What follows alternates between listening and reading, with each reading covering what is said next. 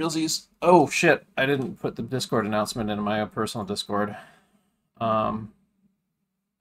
Oh no, yeah, I did. It's over in Ethan's server today. Class stream live. It's over in Ethan's server today. Spacedad. There you go.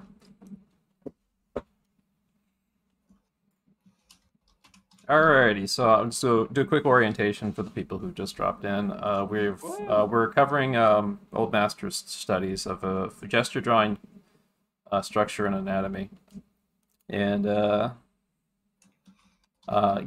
actually did some stuff last night. This is some of it right here. We're going to be doing a mix of 1 to 3 draw over studies and 1 to 3 20-minute sessions of time poses. 2, 5, and 10-minute timed poses of, or even 20-minute time poses of old masters, and also some more modern-ish stuff mixed in there too. Like this is a Russian Figure Academy figure here, like people who trained in the practice of the old masters. So to kind of orientate people, we're going to be paying attention to bony anatomical landmarks, mainly as far as anatomy goes. I might talk a little bit about some of the muscle anatomy that's connecting to some things. We're not going to really dig into it too much, but I want to start maybe next week paying more attention to the anatomy of the back, because there's the muscles there are pretty complex, and we're going to definitely want to dig heavy into that. But here's a quick overview of the approach we're taking. It's a 3-part approach of phases of gesture, structure, and anatomy. And gesture is stuff like this, with like using this kind of like waterfall ski slope, and using loose gestural flowy lines to kind of capture the flow and the feel of the pose or whatever. Something like this. And then a structure is shapes and structure are more dimensional forms. You can add them directly to the gesture yourself. You gesture, or you can let's say like you made like kind of like this, for example, for like a leg joint. You can go in on a structural phase and then just like maybe like box that off or make cylinders out of it or something.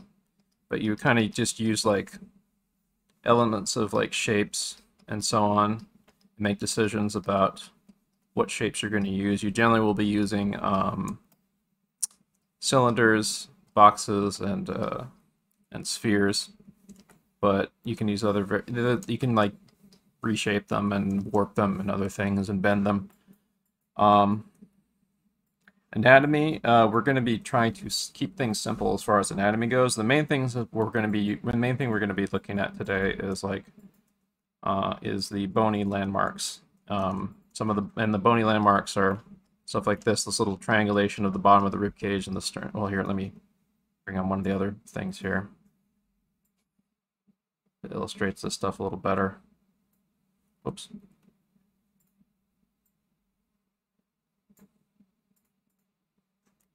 So these are some of the bony landmarks here. If you need a guide of the bony landmarks, I have a Twitter post I made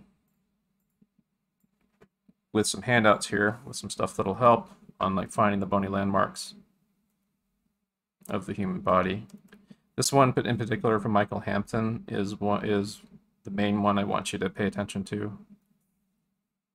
But there's also a good one from Proco, and also if you need some help kind of thinking about skeletal figures, Andrew Loomis's skeleton mannequin is really helpful for that, so I included that in the handouts. And I'm going to post that in Twitch and over in Discord class. Where's the Discord class? There it is.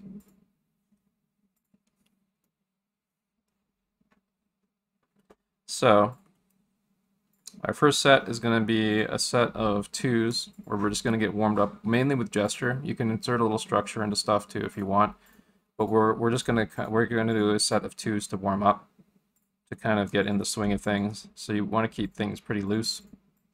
They're just going to be a set of time poses. I'm actually going to I'm gonna reload this real quick because I have a new set of images for us to pull inspiration from that I'm going to add to the mix here. Let's see, all masters, figures, Russians and all masters mix. There we go. Okay, export that. Let's reload this. Russians old masters mix 1A. Put on 2. Okay, cool. And now we'll just do a warm-up set using these poses, and we'll just get some gesture in to get going, to get the blood going. So, okay, Google, set timer for 20 minutes, 30 seconds. 20 minutes and 30 seconds, starting now. And here's a good one to start with, I would say.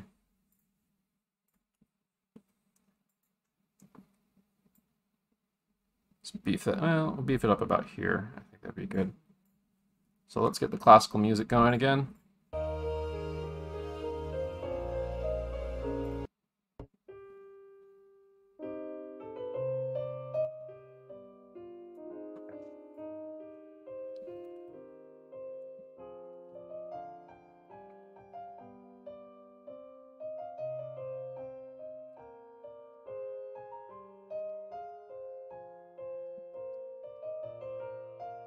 So for the warm-up set, just worry about like keeping things pretty simple and just getting an overall kind of sense of the pose. These are just 2-minute poses, so you're not going to get a huge amount of information in them. And you just want to get, you kind of want to get warmed up too, so.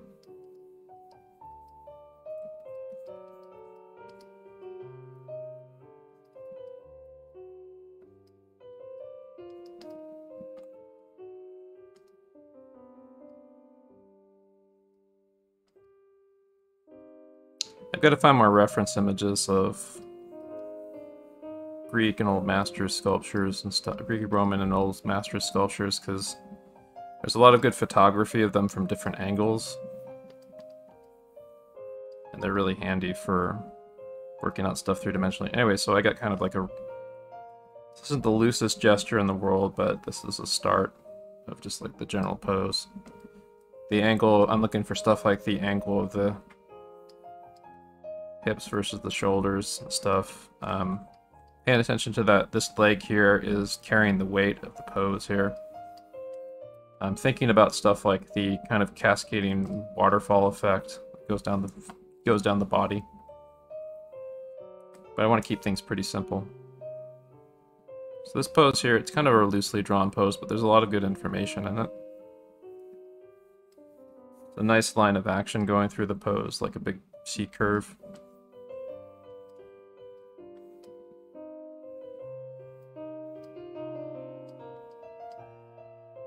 Kind of the angle of the shoulders there, then we got the angle of the hips. Paying attention to the corners of the hip, of the front of the hips.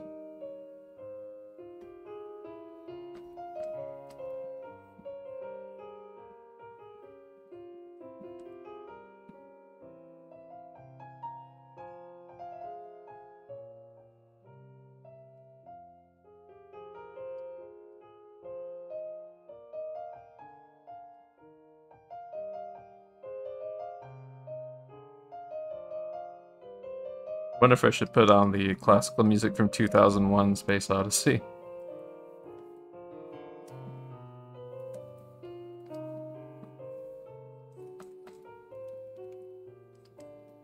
That'd be fitting with the theme of my channel for sure.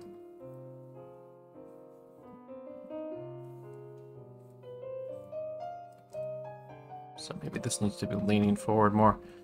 So at the gesture phase, you can pay more attention to like what the figure's actually doing. Like in my case, I didn't make the figure hunched over as much as it is happening there.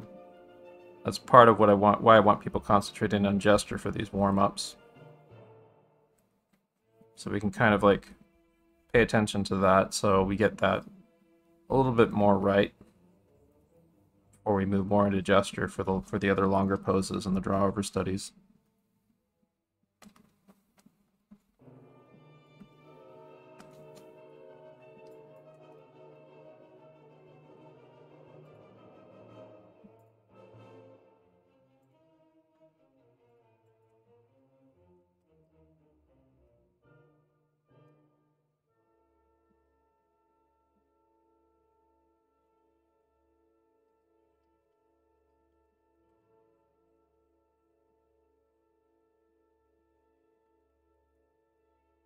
Or the gesture is there to kind of get you to feel out the pose. It's not supposed to be an accurate record of anatomy or whatever. It's supposed to be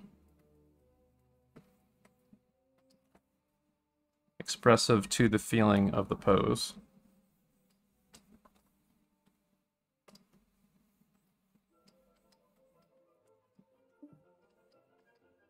And you shouldn't be trying to aim to just imitate the pose. You want to pay attention to what's happening there, but you want to kind of think more about what your reaction to the pose is. Like, what are you seeing in it? What's your emotional reaction to it?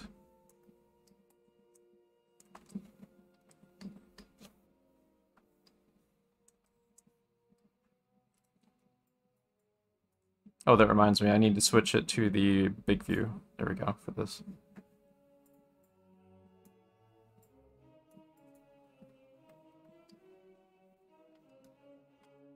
So Twitch chat now gets the big view of the time poses and stuff.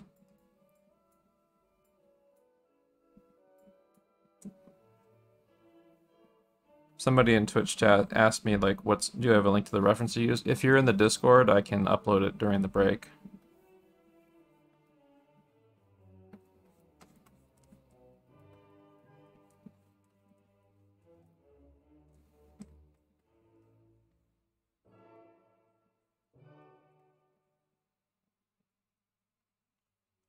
So this one, I think, is actually a study of David from the rear. But again, don't get caught up in, like, complex anatomy or forms right now. We're just doing gesture for the warm-up.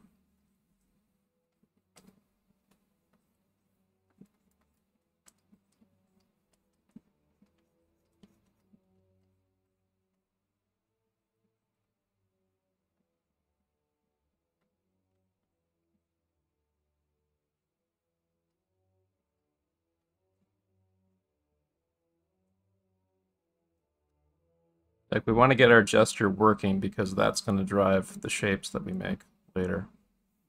If we can't get the gesture working, then the whole thing just falls apart. I'm going to look for spots to insert little bits of anatomy here and there, but for the most part, I'm going to be paying more the lion's share of attention to gesture, these short poses.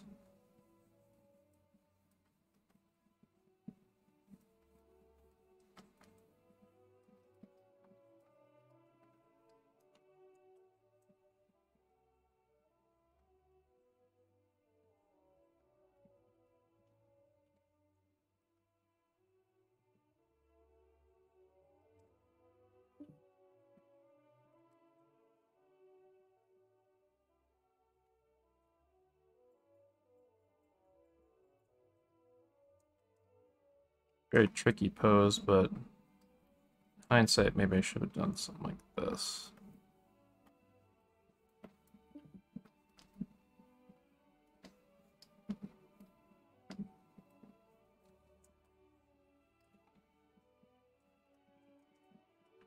Let's see here.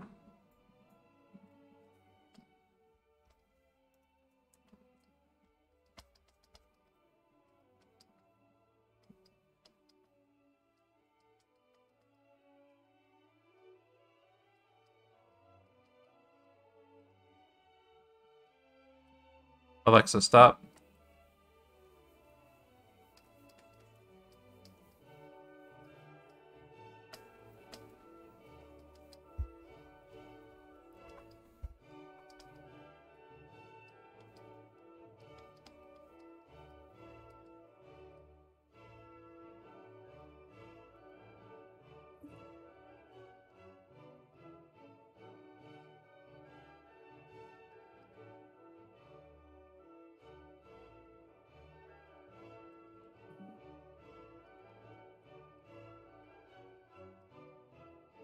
So you can add a little volume to your gesture too, without really getting too heavy into shape or construction. Doing a little bit of that now.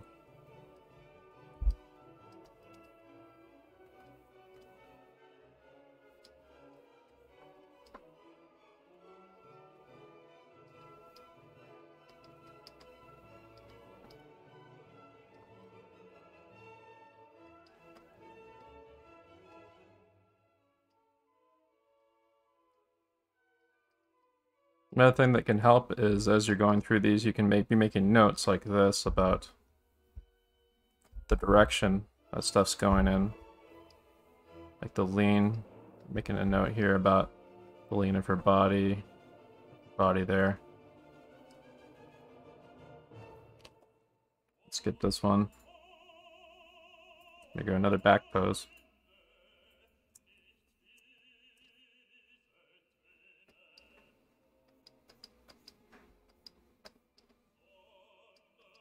But this will help you kind of get vibe with the intent of the drawing. Like here's an arrow here, here's an arrow there.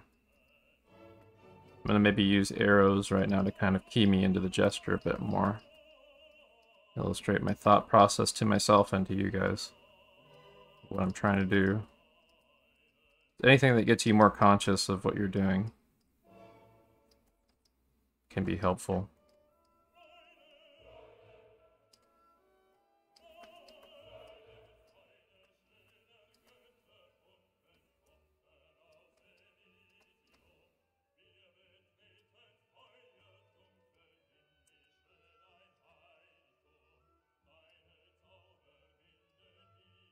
Like this.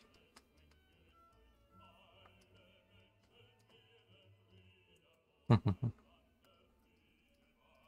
one there, but it also goes up here. There's like a big kind of a twist and thrust from the pelvis there.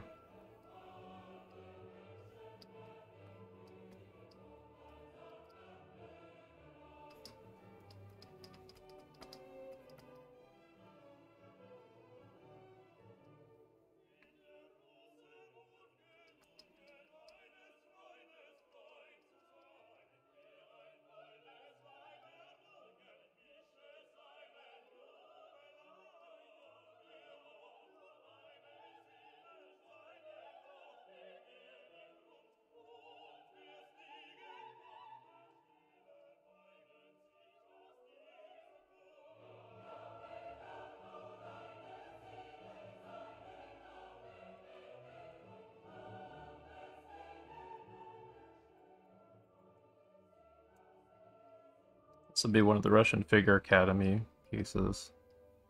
But same thing, I'm going to try using like arrows to sort of help me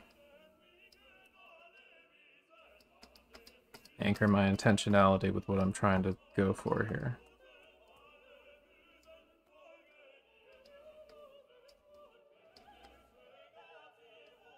Let's wrap around the head there.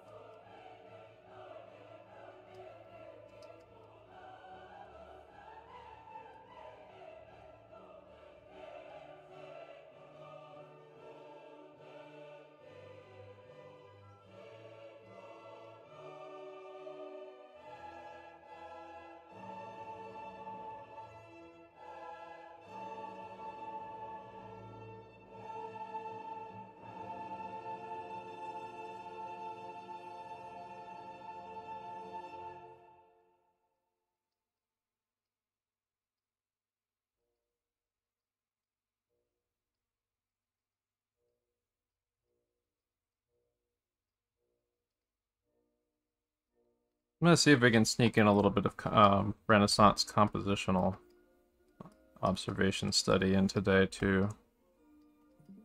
Stuff like the golden ratio and stuff that they used in their compositions, among other things. There was a few other principles that they used.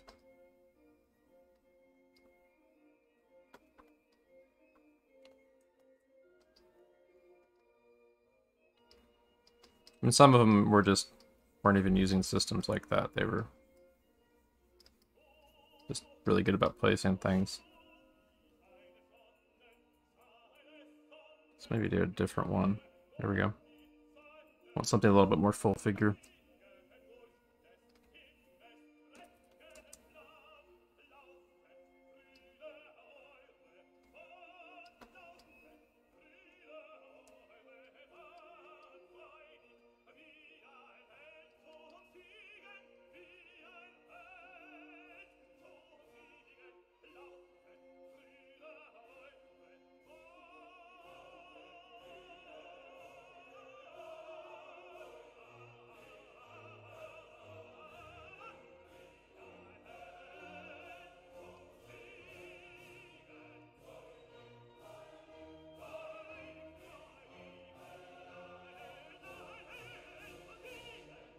So one of the many things that like you can record an observation of when you're doing the gesture, it's like that kind of lean of his upper body, for example, over to the side.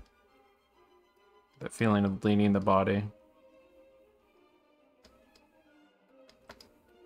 How the torso kind of feels relaxed there. If you can get that feeling, the feeling of that in your gesture, then that's good. And remember, like, these are not going to be exact copies of what we're drawing. We're trying to, like, riff on what they're doing and get, like, a few drops of what they're doing in our studies.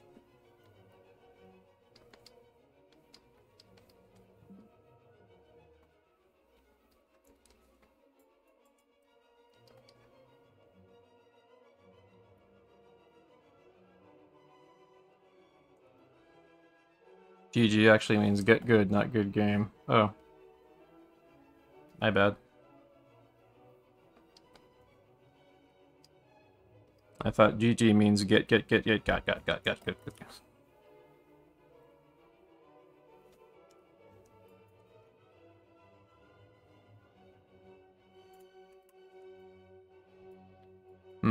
one might be better for a draw over study. Let me try to find a... Yeah, that one would be good for another 2-minute pose.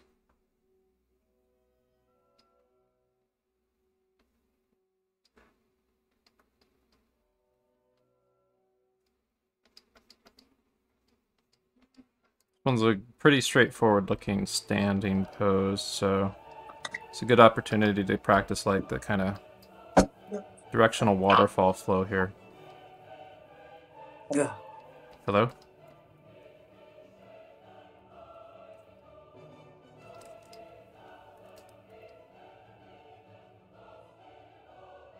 So we get this tilt of the hips, kind of like this.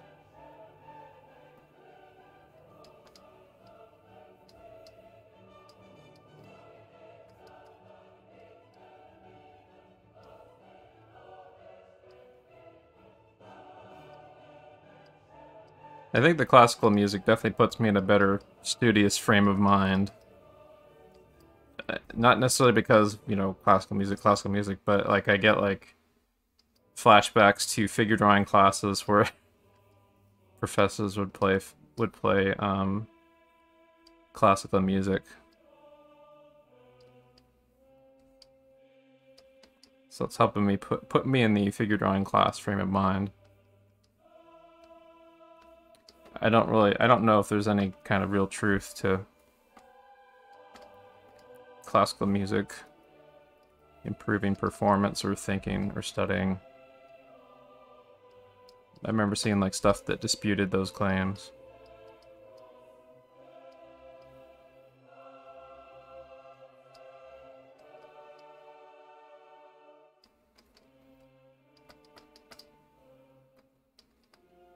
I mean, whatever kind of puts you in the right frame of mind for studying and practicing, more the better. I'm not doing that. It's a very contained pose.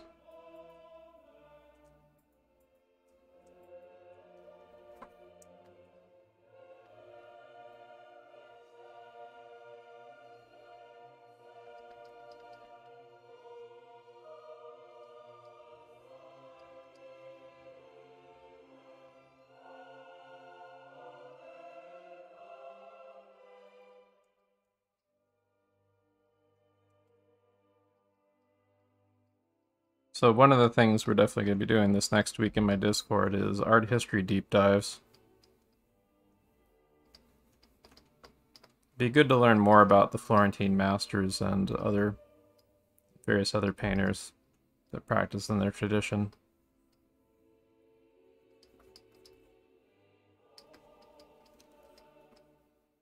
We also may discover some new favorite painters or something that we you or I may have overlooked that might be worth studying from.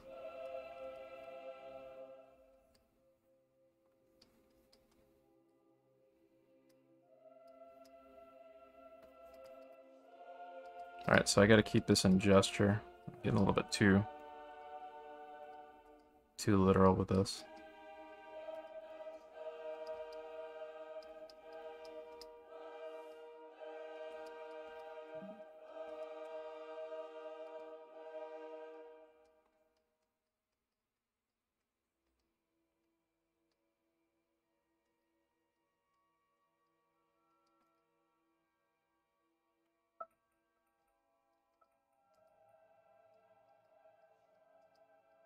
Okay, Google, stop. All right, that was our last pose of this set. We're gonna take a little break, 5 or 7 minutes or so.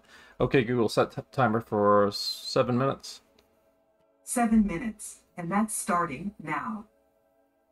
So that felt like a pretty good warm-up set for me. I think the next thing we'll do will be a draw-over study, because we're going to be doing back and forth between draw-over studies and these. But another thing we might do, actually, now that we have these gestures, maybe we can go back through the same... Actually, you know what? We can go back through the same poses we just did. So if you have done gestures, what we can do is we can go back in and we can put in shapes. I think that would be a valuable exercise to do. And we can do that for the next set. Does that sound good to you guys, or would you rather do a draw-over study?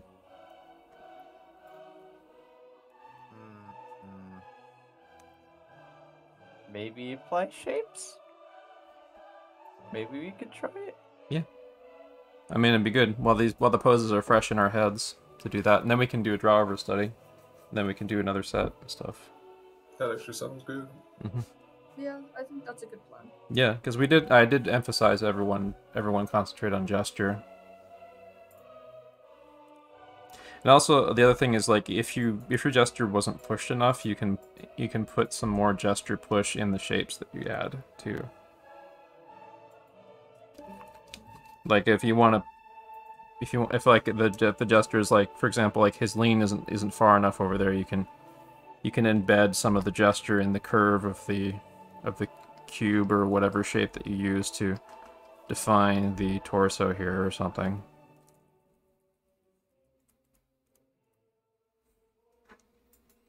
I think it's probably a good habit to get into to like work stuff up. So we'll probably do we'll do shape stuff, and we'll also be looking for those anatomical landmarks. Yeah, we have a set of gestures, and now we can try shapes and try picking out anatomical landmarks.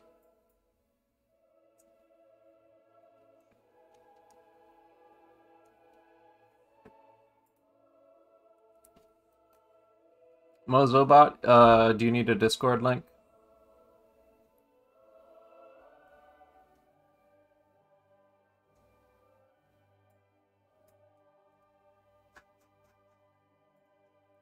Here's the Discord link for the Discord that we're using for today's Saturday class.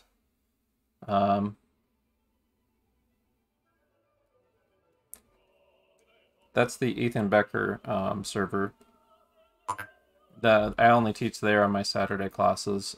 This is the link for my personal Discord, the other link that just got posted by the bot in Twitch chat.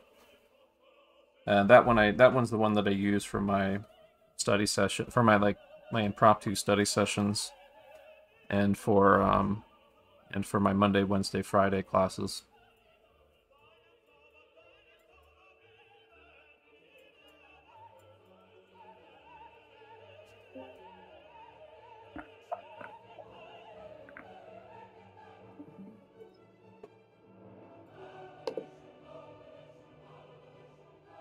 Okay. Moso says they just don't want the feedback of running both Discord and Twitch at the same time. Well, I linked it anyway for anyone who just dropped in as well. I'm seeing some good results in chat. Arts and Goodies is improving, I would say. They need to work up their confidence more. Some of the stuff gets kind of floaty. This one feels a little bit more grounded. But the main thing is like when you're in the gesture phase, I want to get a sense that the figures have some kind of gravity to them. They can't just be floaty. There has to be there can be floaty gesture to them, but they have to have like some kind of a sense of gravity and balance. That's just going to come with observation and practice over time of doing gesture. And I see you've got bits and pieces of it going. And when we do the draw-over study later, I can maybe show you how you can use draw-over studies to understand that stuff a little better. Because we'll be doing it, part of the draw-over studies we'll be doing a draw-over in gesture before shape. I actually have an example of that from yesterday. Let's see here. That's not a draw over study, but I started it with gesture. This is this is one where I started it in gesture and then I added shape right here. The red line is the gesture, the black line is the shape right here.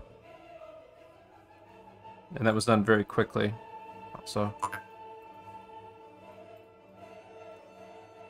See, these were not drawovers. This one was a drawover. See. But you can see I started this one with gesture. There's gesture, there's like gesture here, but then I also added to it. I added some contour and some landmarks and stuff. But you can see like this, for example, there's gesture, there's this big sweep right here, there's gesture down here in this leg, and so on. I also made a note about the gesture of this tree right here is basically composed of gesture, in 3D, volumetric gesture in 3D space, basically. But here's some more kind of anatomy, bone, simplified bone structure drawover. I kind of fucked that up a bit, but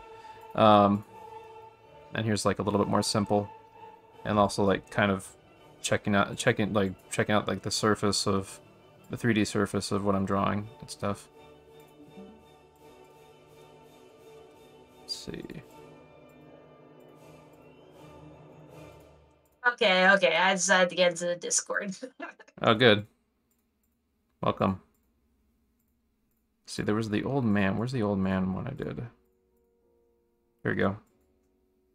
Oh yeah, this guy was really fun. I also did the same thing I was talking about with that gesture of the tree back there.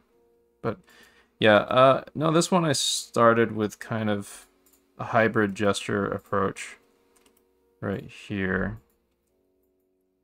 So there's nooks and crannies of anatomy I added in there, and then I used kind of a Loomis head structure there. And I did follow some of the contour of the anatomy and so on, but there is gesture to this. There's the kind of sweep around the foot, the curve around the form, and the general kind of flow and lyrical feel of the figure and stuff. And then I tried to tie it a little bit more down with some gesture and with some structure and it's a little bit more anatomy. Yeah, you're supposed to do this stuff in order to internalize it. And these are a bunch of crummy invented figures that I did using bits and pieces of it. I've got a lot more practice to do, but because these are really off proportion and stuff is really kind of weird, but that's why I'm doing this, so I can build up my visual library and my knowledge. So let's see here.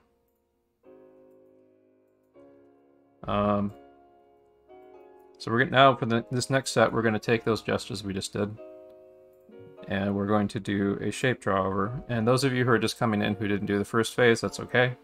You can just do a gesture drawing for this set, or you can double up. You can do a gesture drawing, and then you can try adding shapes to it, even when we skip off the original drawing. So I'm going to give us another 20-minute set to do the shapes for these. So, okay, Google, set timer for 20 minutes, 30 seconds. Okay, Google, set timer for 20 minutes, 30 seconds.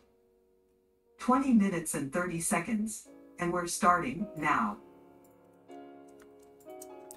So, also after class today, I'm going to end the class officially at 5:30. So it gives us a good 3 hours of practicing this. At 5 p.m. today, there is a Discord that is doing a drink and draw session, and you are all invited to come and join me for that. Where they'll be doing online Agio drawing together, where they do a bunch of student artists and a bunch of animation professionals. Most of them are Adult Swim, Titmouse animators. But they do a drink and draw once every other Saturday,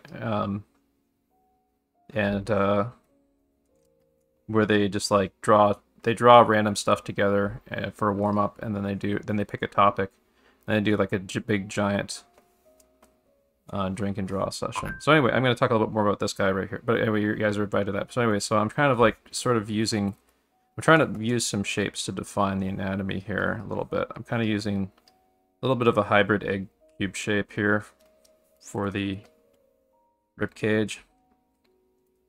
But honestly, like for a rib cage, you can just use this. You can use like kind of this piece symbol defining the underside of the rib cage and stuff. You can really simplify, like you can see like how the underside of the rib cage is a lot more complex than just this little triangle that I'm making here.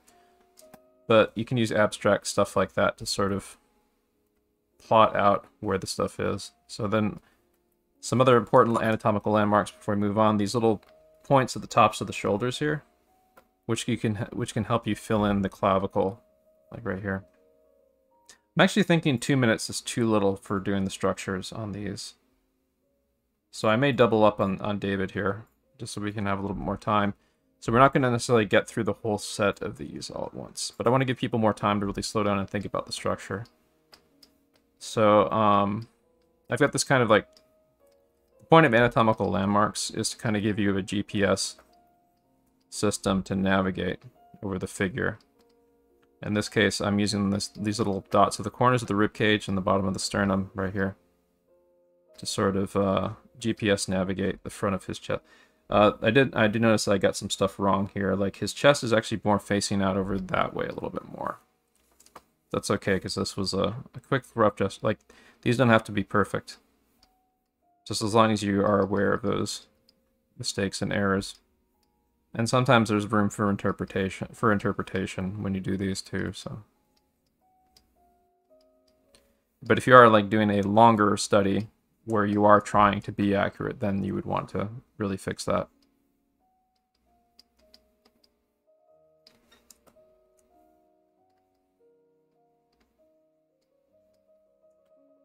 I'm kind of drawing the outs.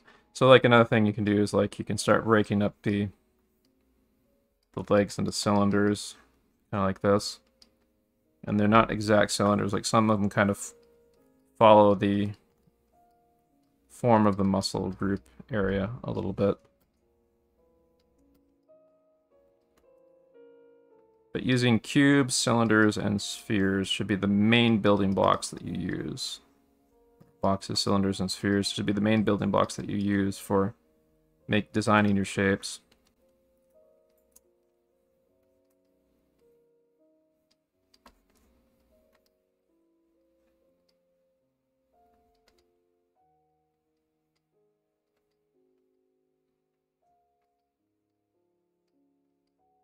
Alright, we're ready to move on to the next guy. So immediately, like one of the most important things that stands out for me personally is that little nape of the neck there. I kind of feel like I'll get a good result if I start from there. So I'm going to like use an ellipse for the base of the neck here. And then I'm going to establish the head. His head is turned away from us, so we only get like a little bit of the side there. We get some of the back of the head. A little bit from how he is. I also think I've made his head a little high here, so lower that a bit. Maybe like this. I normally wouldn't do that, but I want to just for this drawing at least. I use the transform tools on my drawing. You kind of have to learn to commit to stuff usually. So it's not a good idea to get into the habit of doing that when you're doing studies, at least. You don't want to use that as a crutch, but as a tool of getting the job done when you're like blazing through a storyboard or something like that.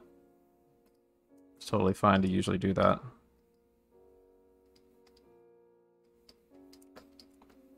You just don't want to use like transforming stuff as a crutch that erasing something and drawing again could solve.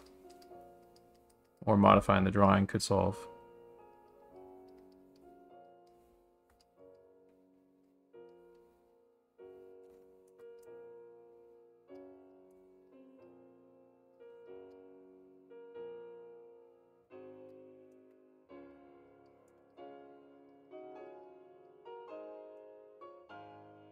So I am keeping kind of cubic forms in mind, even though I did kind of go... Again, we're going to double up on the time for this one, so... I did kind of keep sort of cubic forms in mind for, like, the shoulders here.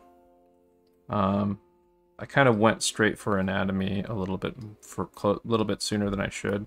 So I'm going to dial it back a bit into shape.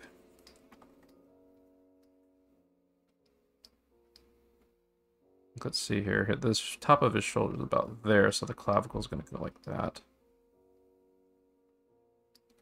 Like that. And add like this curling over the form.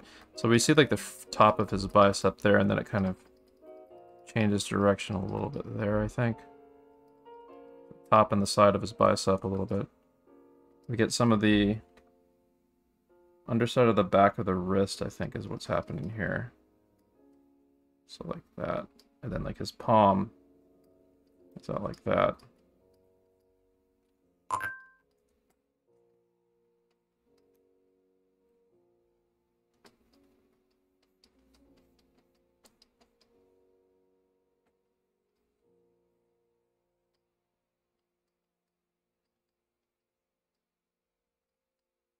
Phoebe never comes to my classes. He can do what he wants. I wish he would come sometime. Because these are a real blast. I had a lot of fun last night doing last night's old master's studies.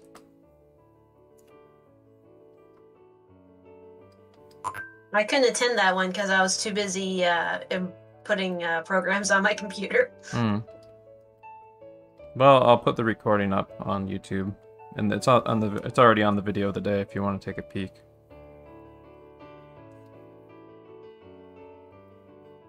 Yep. So again, this isn't a race, so you don't have to worry about doing the whole figure. I think this one's a little unclear for our purposes, so I'm going to skip to one that's a little bit better. Let me maybe see if yeah, this one's good. This one's a nice clear front view of the torso. So we're going to jump to it.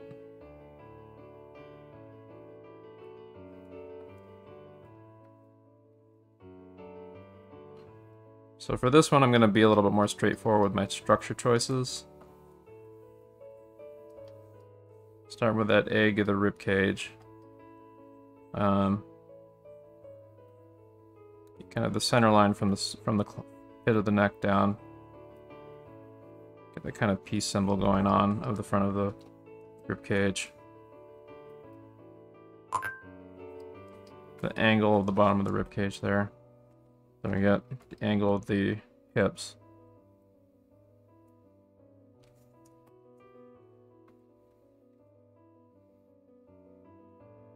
So I think he's leaning his hips forward a bit, so with his body backwards, so it's something like this. I think the top of the So normally when like the hips and the back are at rest, there's something like this.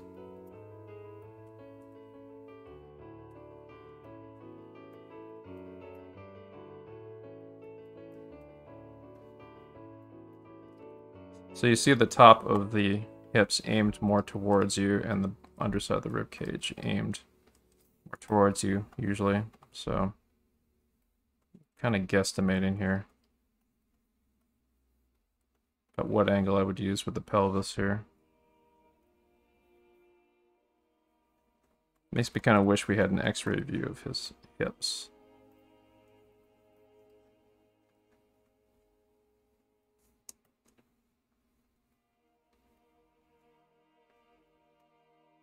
Oh, we're doubling up on that guy, so should have made these 4s or 5s.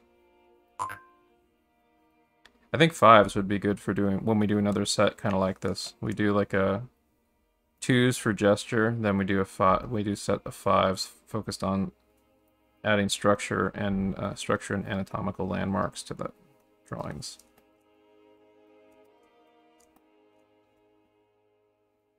So we got this cylinder here of this thigh that's kind of turning into a cube here. I sort of went a little bit further into anatomy with this calf, but it's still a cylinder, essentially. A cylinder that bulges. And then I'm going to put like a little cube here for the heel the foot, kind of an X-ray view with a sort of hockey puck front to the foot there. And then I'm going to like the... So, we'll get into this real quick. So, check this out. So you got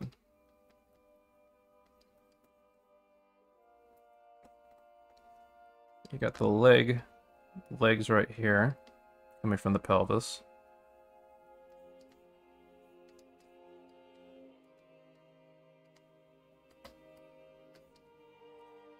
Generally speaking, the rhythm of the leg goes something like that. That also means that, let's see here, what's a good color to use? Blue. That also means that, like, so the calf here, the outside bulge of the calf is a little bit higher than the inside bulge, kind of. And that kind of sort of counterposes the angle of the ankle. So you get something like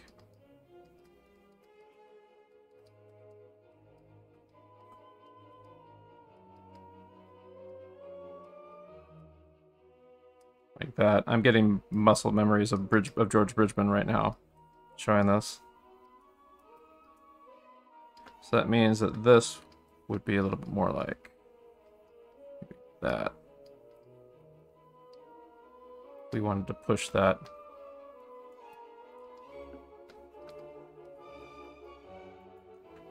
So let's see here. We did not do this one, so I'm gonna grab one of the other. Yeah, this guy right here. This guy's another. This guy's a very. I picked him because he's a very straightforward pose. So my favorite spot for me to start is that pit of the neck. I'm gonna start with that. Establish the ellipse of the base of the neck. Go up to the head, where I'm going to establish a Andrew Loomis head real quick. Using that crash test dummy side plane right there. Sort of guesstimating his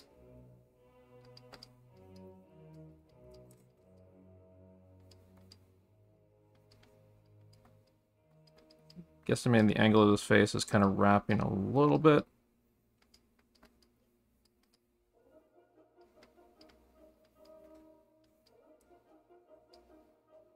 Yeah, just a little bit. You can kind of see it on his hair too.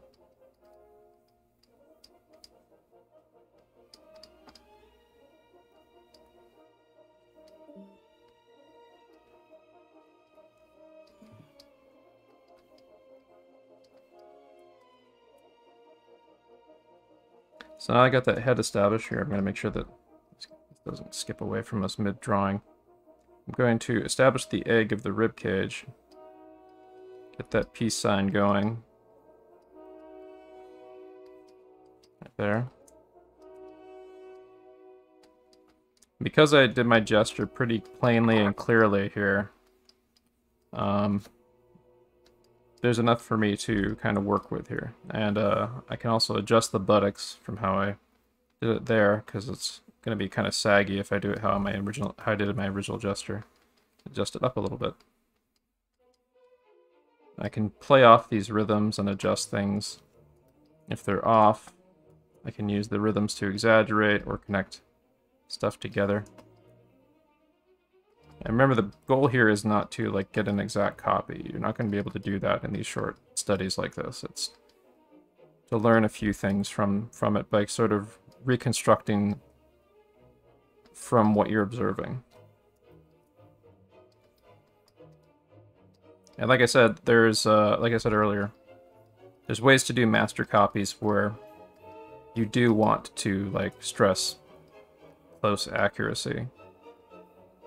But you kind of need to do stuff like this first to kind of vibe with it before you really do that.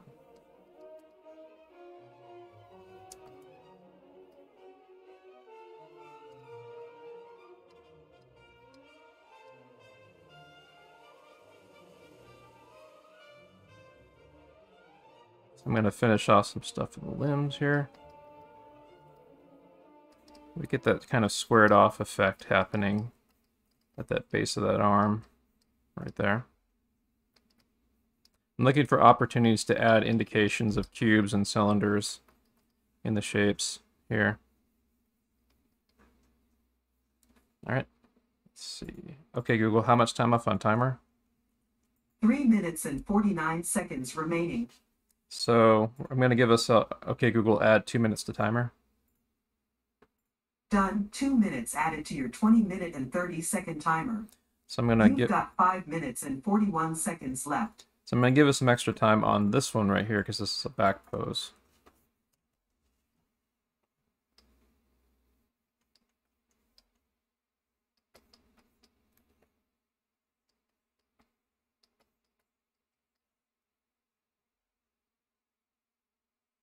So I'm starting with the egg because the egg of the ribcage seems very important to me for this. Gonna at least establish like the general space that the head occupies here too while I'm at it. And I need to get a better sense of like where the center line of the back is, because it's curving down around here, kind of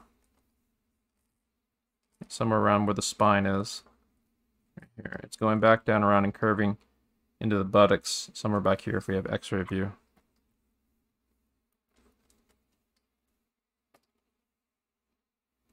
It's very high up.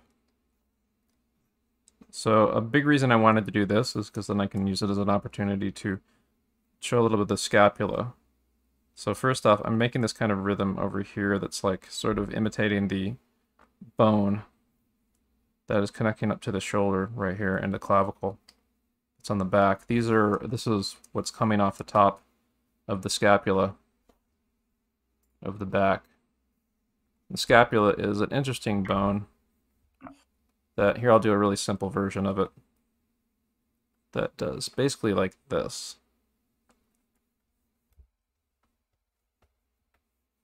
So it has this kind of like triangle wedge shape sort of thing that the ball socket of the arm connects to, like that. Oops.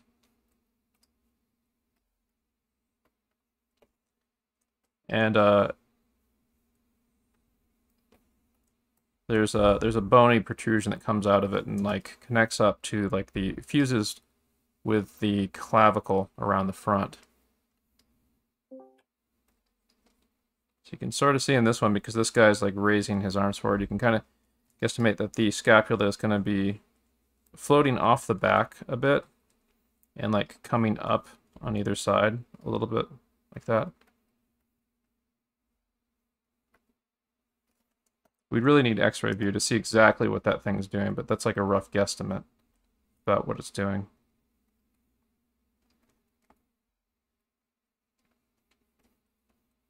So I'm going to go through and add some like extra cylinders and boxes to the form in the time I have left, but I really wanted to get into that. So this is a pose that is actually showing the front of the torso, but also a bit of the back and the scapula.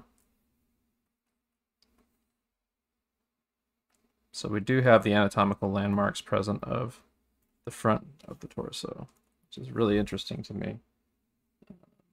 Where, in fact, it's like, I think the corner of the ribcage is like all the way over here. It's a little bit tricky to tell from how dark that is. So this is a very interesting pose for sure. That'd be my guess. I think the landmark is somewhere there. If you think you have a better sense of where the placement is than me, feel free to post. I'd love to see.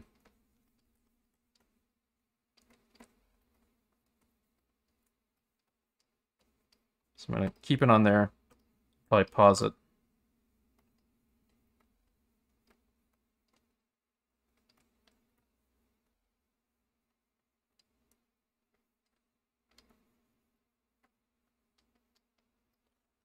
These are kind of like shape study vignettes that we're doing here. There we go, there's the music.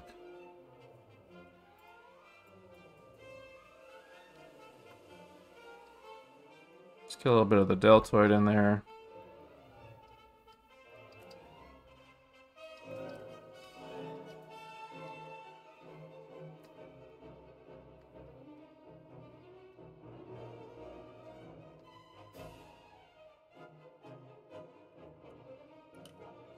See, I'm using like a kind of a cube shape here on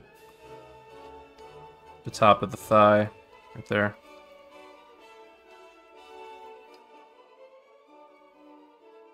It's curving down to the cube shape at the front of the knee. And then there's more cylindrical forms going back here.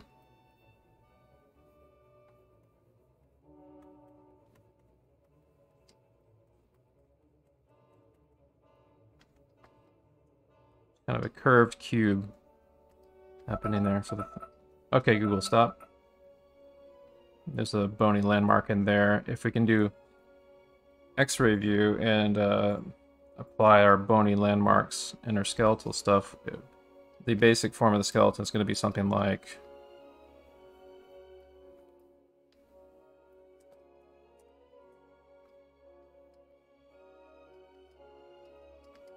Oops. Actually, no, the scapula would be more over here, wouldn't it? Because this arm is pretty up there, so the scapula would be really pulled forward a lot more, wouldn't it?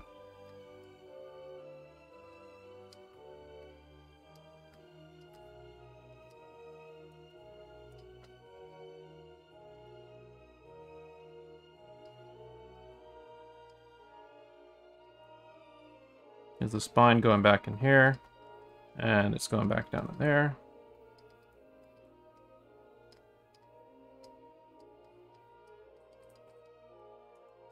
Get the kind of pelvis form in there. Get like the bony thigh. Going down to here. Get the kneecap, cube of the kneecap in there. Yeah, I just wanted to throw that in there real quick. I think the scapula is maybe like all the way over here. Oh no, wait, you can see it right there. It's tricky. So the fuse point would probably be here then.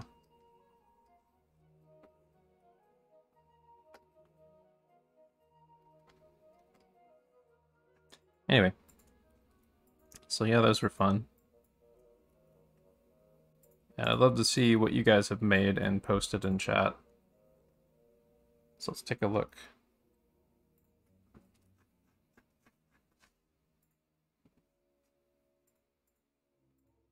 Some from Slam Rockwell. Some from MosoBot64, Arts and Goodies.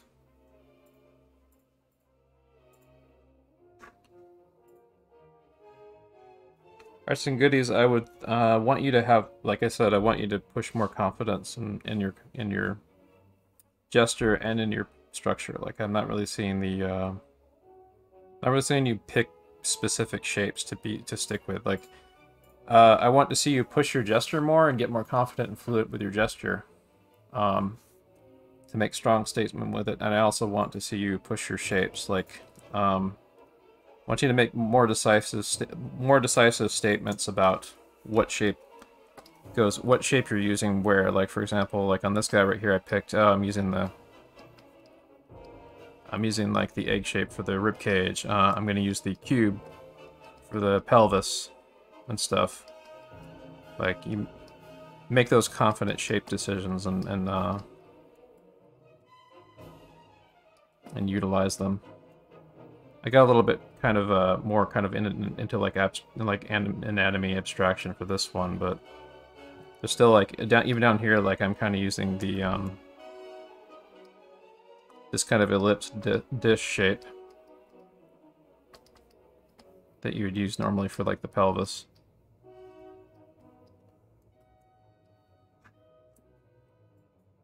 But yeah, I mean, when you're doing the shapes, remember, spheres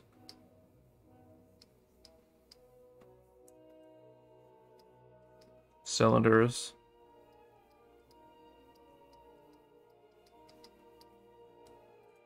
And boxes. Those are your functional building blocks of adding structure to your to the gesture drawings that you've done.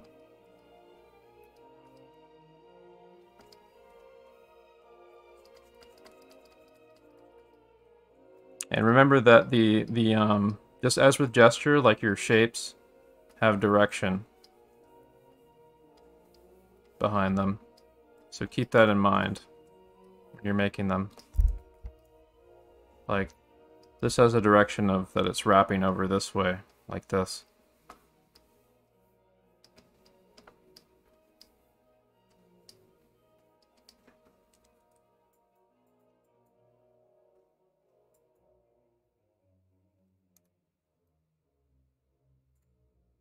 Oh, I didn't set a timer for the break. Okay, Google, set timer 5 minutes.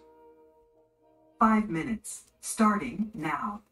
And then let's see. I mean, just keep practicing, keep building your confidence. It's going to take a lot of observation and repetition to get it in there, but I want you to really kind of push yourself further and keep at it. Let's see. Schmack. Earlier, yeah. Dango. Those have some really nice gestural feeling to them. I could actually see picking out some good shapes in them. Some of them, they could be pushed a little bit more confidently to get more of a sense of weight and solidity to them, but I do get a sense that there is I do get a sense like this of the attitude and posture and gesture here and stuff, and there's a good amount of interpretation going on where you're kind of playing with it that I like. Let's see. Going down through these, get an overview of everyone. So these ones, I think there's some good stuff in them, but I think you're going a little bit too detailed too quickly, possibly. Like I would want to maybe pull back into shape adjuster and stuff. But don't worry, that's also going to be what the draw over study that we're going to do next will be about. So we can kind of orient, you can use draw over studies to kind of orient yourself if you feel yourself getting kind of loosey-goosey. These are really nice and effective, I'd say. Really nice warm-ups. There's some good stuff here. Some of it kind of loses it a bit, but that one has a good feel to it. These has a good feel to it. I can see you progressively warming up on these poses too.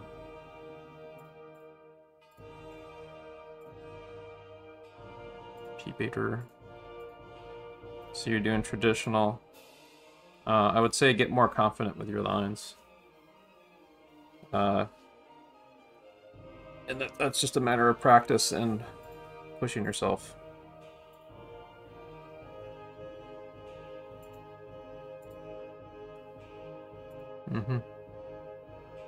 I give more feedback in depth, but we've got to move on to the next set pretty soon. Let's see. Let's pick what we're going to be doing, I think, for the draw over study. So I've got a bunch of new content. There's old master stuff, and there's also Caravaggio stuff and some other things in here. Some Baroque painters and other stuff, and some modern stuff in here.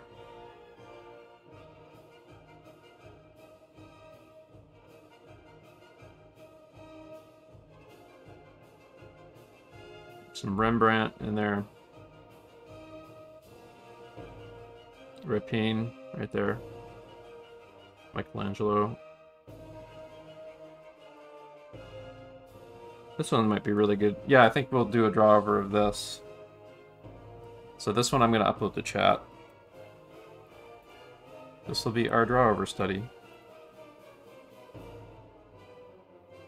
Yeah, Shimak says, I kind of feel like I'm just piling chicken scratch on top of more junk. Yeah, well, if you're doing that, that's usually a sign that you need to pull backwards a little bit. That means you need to concentrate on fluid single line gesture. And concentrate on like the overall flow of a pose and like making the pose a singular unit instead of breaking stuff up. Like you can kind of do that Alex Wu gesture drawing thing that we've been doing in order to get that. Like, for example, on this guy here that we're about to do, you can just, if you try to think of like the way to simplify the post in the simplest possible line, like something like that, because of like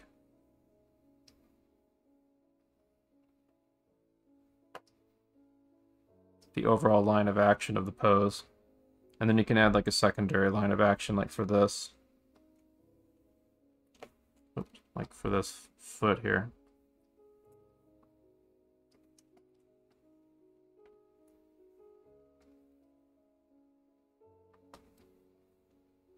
But you see how if you start with like a strong, decisive statement that says something, like the other stuff starts to like fall into place a little bit more. Like it's not too out of the question to kind of now think about the secondary lines of action, how they correlate.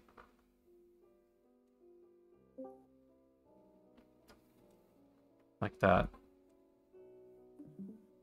And I was just thinking in terms of line of action and like simple gesture for that to make a simple statement.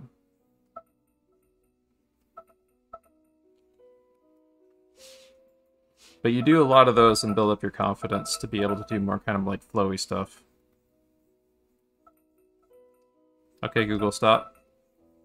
I'll just do a quick demonstration of that.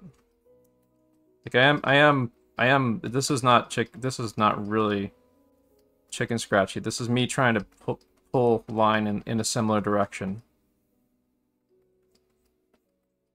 So I want people to keep that in mind. And I've got to work on it too, actually. I've got to work on making more confident line decisions. So on that note, I'm going to maybe push that a bit when I do this draw over study. So now we've got our image here. It should be uploaded to Classroom chat. It's not, so I'm going to upload it.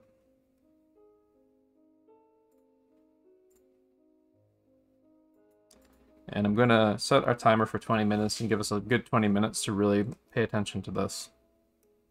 So first things first, we're going to do a line of action study on this guy. Line of action gesture study. So like, what's the simplest possible line that we could summarize what this pose is doing here? Something like this.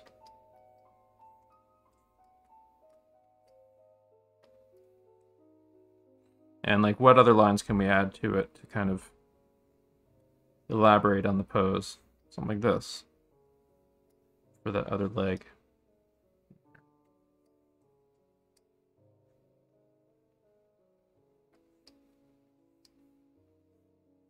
And so on.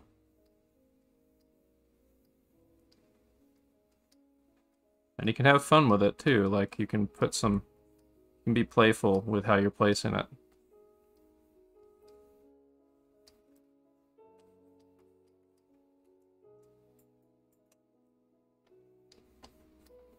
Like, you're not doing a copy, you're doing a proactive interpretation of it. You're trying to bring it alive on your own terms. So now that I get something like this, I might try elaborating it out with some more kind of volumetric shape. So let's see. Or actually, no. I think another thing that'd be good to do would be to try to see how I would contain this as a single shape. How would I contain this pose as a single shape? Well, I might contain it like something like this.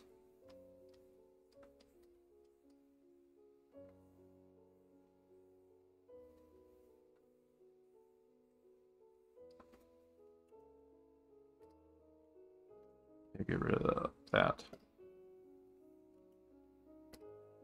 Actually, no. Yeah, some of that down there would be okay.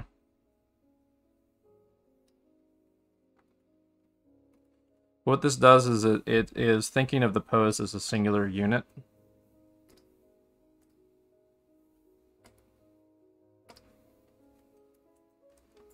Like a singular statement.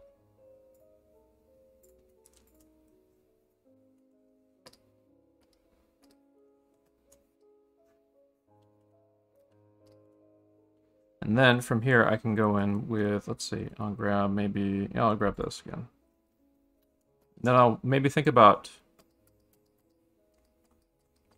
how the gesture is playing against itself, like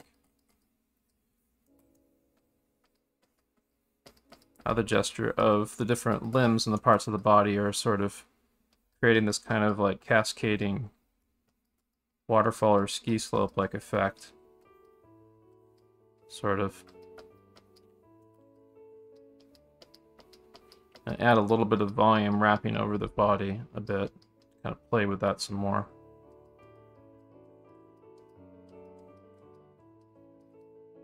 I don't think I set a timer, did I? Alexa, set timer for 18 minutes. No, not Alexa. 18 minutes, starting now. Well, we'll use Alexa instead of Google.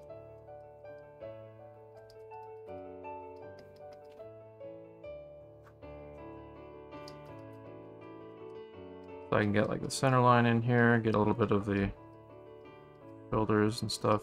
I think I'm making him look a little bit hunched, so maybe raise that a bit.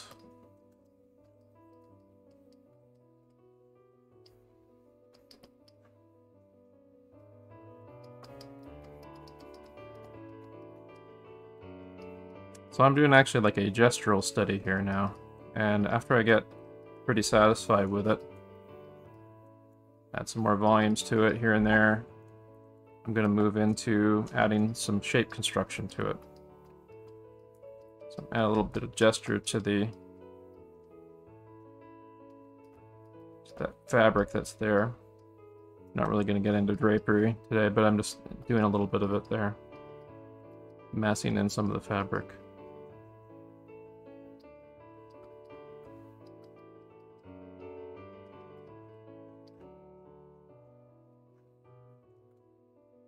So the gesture is there just to give you like an overall sense of the pose, pretty much. Like the flow and the weight of it. The statement that the pose is making. And in fact, the shapes that I'm going to be doing the draw over study with are not necessarily going to be like literal to the figure that I'm drawing. Rather, I'm probably going to try to interpret them riffing on the gesture that I did, because I'm trying to make the pose come alive on my own terms for this study. There's still stuff I want to like pick up on from the old master. But here, let's try this. I'm going to try with like an ellipse for the hips right here, corners of the hips. Here, lower the opacity on this some more so we get more visibility through it. We get some anatomical landmarks right there. But this is what I mean, like once you have the gesture pretty well established and you're feeling pretty good about it, you can go in and start kind of working in shapes and making decisive shape decisions around the gesture. Let's see here, egg shape for the rib cage. And there's like a center line that's going to be going on here to the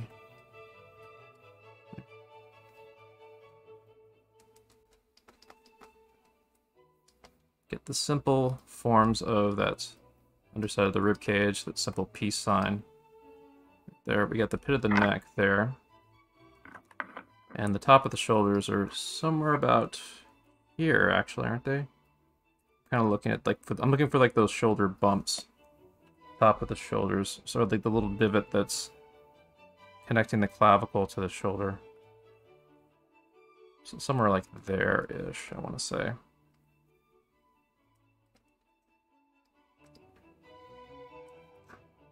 And remember to use those handouts I gave you from Twitter, that I posted to Twitter, if you want to find some, if you want to use the anatomical landmarks to plot out stuff on these figure studies. So let's see, maybe I can get rid of that, some of that. So I think the bulge in the back on this figure is actually coming from the trapezius rather than the rib cage. the trapezius muscle back there.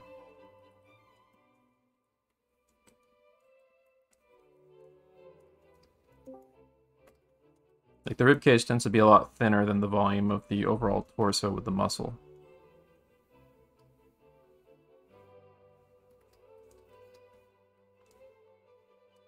So I'm going to include a little bit of the bone here. I'm not going to get too much into the calf bone, but basically there's an outside bone here. We'll get into leg anatomy more detailed later, but there's in the simplest possible terms, there's like there's another bone in your calf.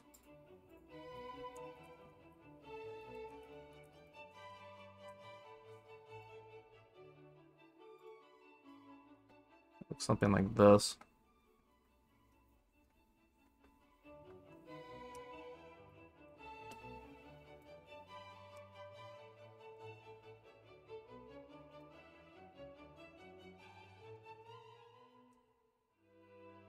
So that's a really shitty representation of that. So let's try this here.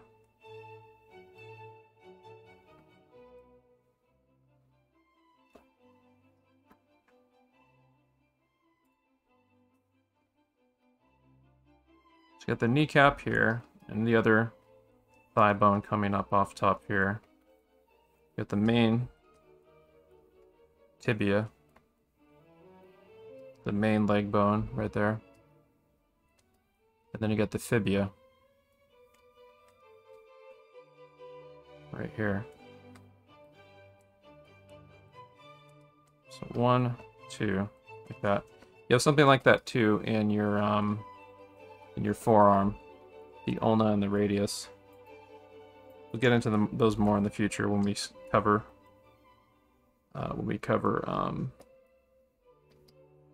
arm anatomy more in detail.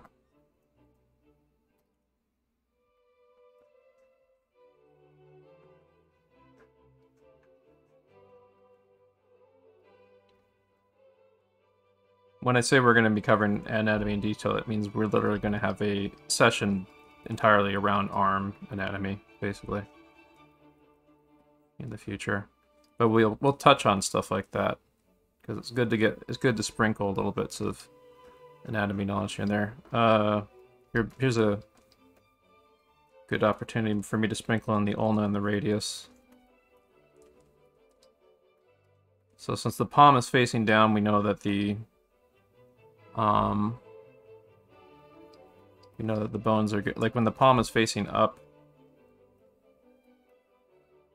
the bones are parallel. The forearm bones are parallel, but when the palm is twisted the other way,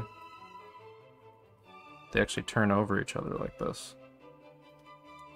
And we know that they're doing that because that palm is facing down.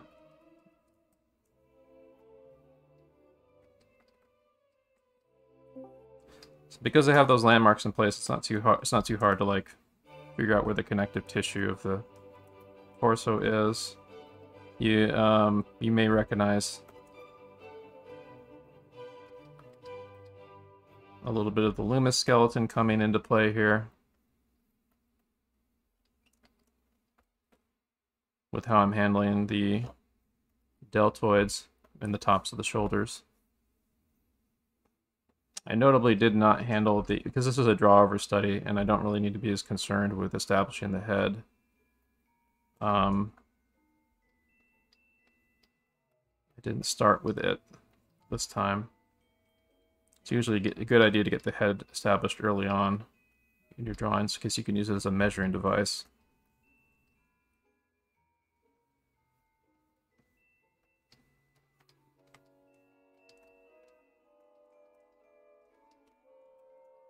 Let's see here. So opening the top of the neck.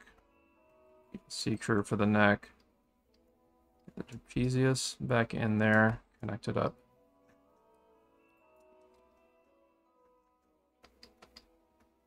Like the center line for the face, about there.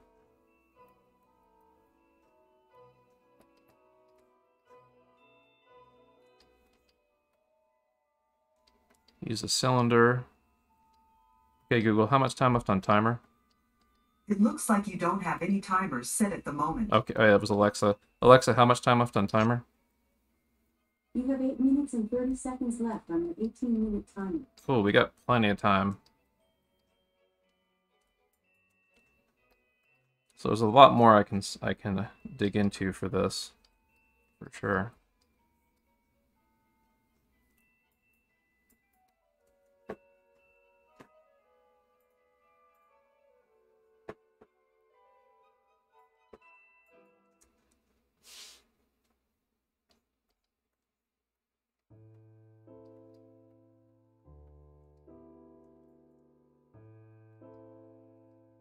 Okay, so I started with like a basic cylinder, and now I'm doing a thing where you often like start with a shape, like for example, when you're inserting anatomy and things, you'll often start with like a construction shape, and then you can insert anatomy over the construction shape. Like in this case, I'm inserting the bulging form of the bicep here,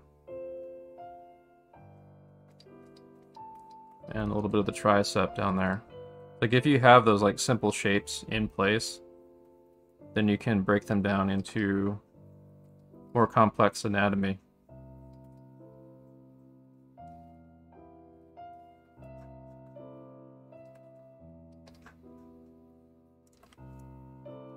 And this is something that you're going to be doing in longer pose drawings, which we might do sessions of in the future in here. We mainly do short pose stuff because the stuff I teach is mostly like animator oriented.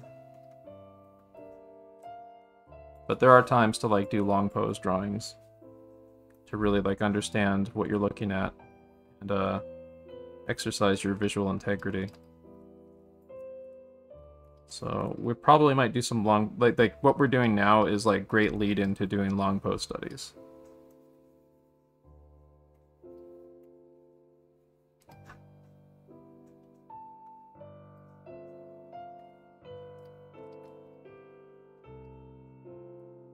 I think the longest freehand pose we'll do tonight will be like a 10-minute pose at the very end or something.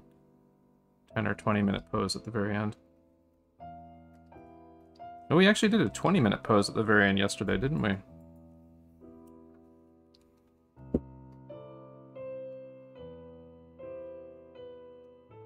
This is still beginner friendly. I am going over some more complex information today, but the act of doing a draw over of an observation study of old masters is something that anyone at any skill level should be willing to try out and do, because you can learn a lot about like the line of action. You can just learn a lot just by like drawing over the top of them and trying to break it into simple shapes.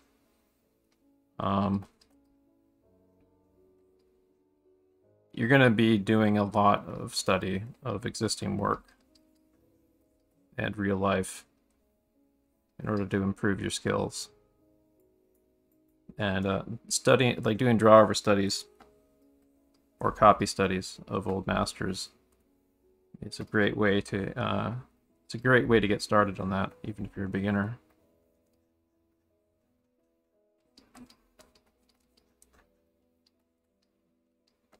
And you will suck at it. I mean, I'm sucking right now. This is a trash study compared to like some amazing drafts people I've seen that doing like amazing studies at this stuff. But I mean, the point is like everyone starts as trash. And the point is to keep doing stuff like this, keep observing and learning, getting it into your bloodstream and exercising it.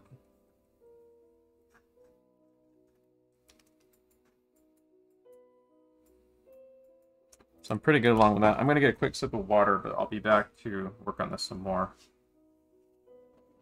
I've been stretching, get some water real quick.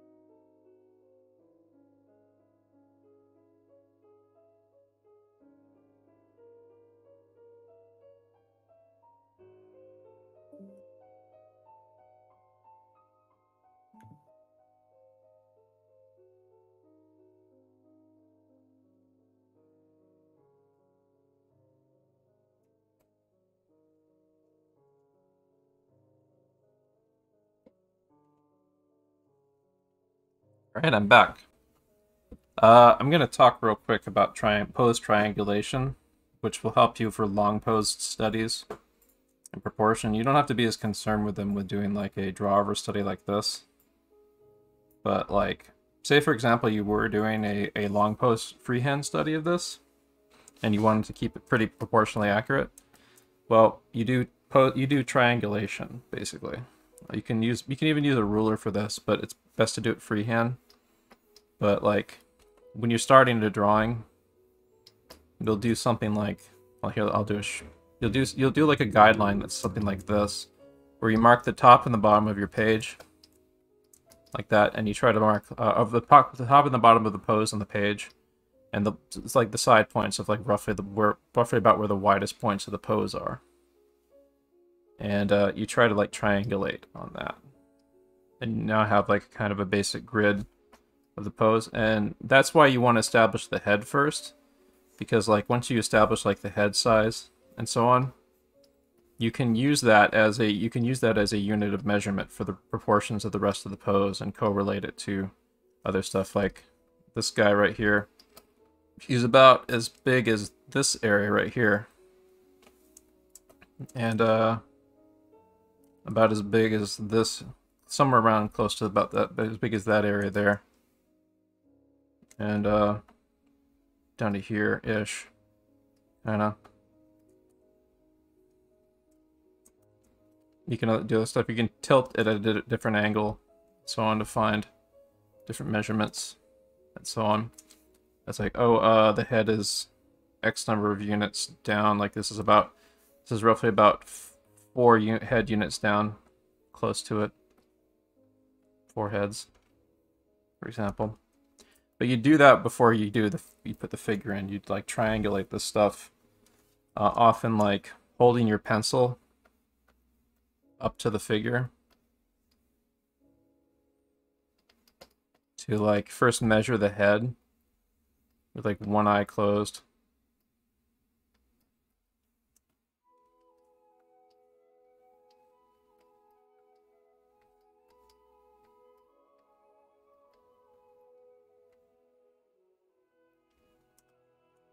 Then you like measure like the head, and then you like hold the pencil up to different parts of the body with that measurement you took of the head.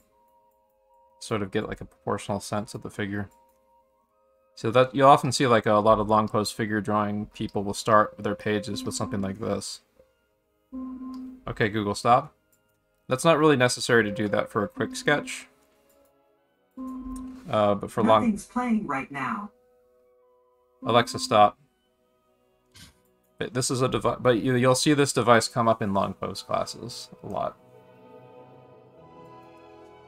I think I might be able to find an example of it. Let's see here.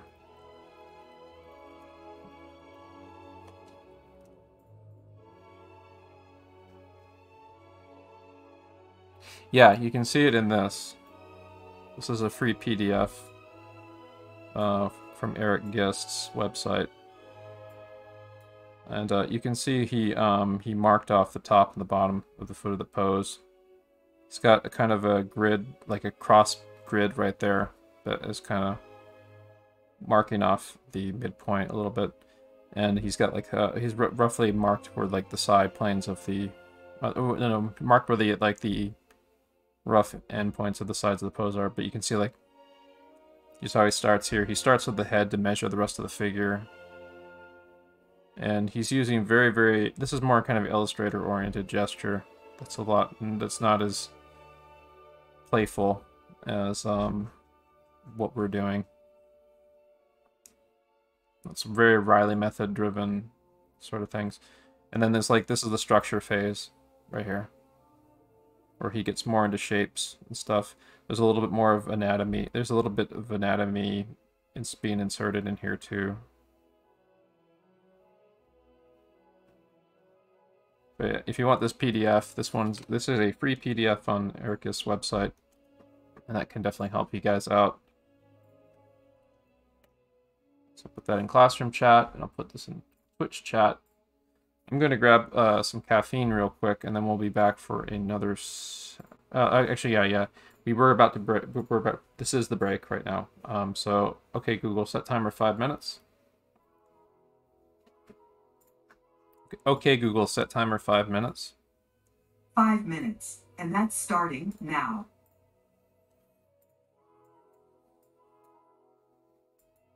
So I'm gonna go grab some extra caffeine. Boost up my energy a little.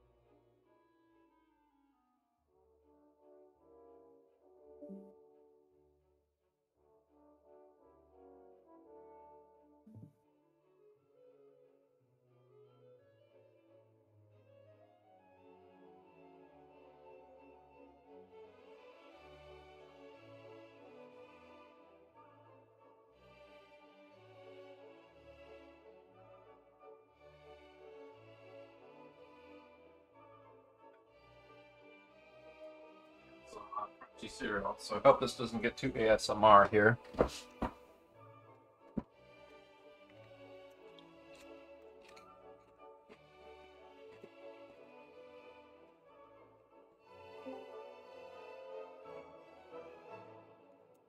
gonna take a look at what people have been posted in chat.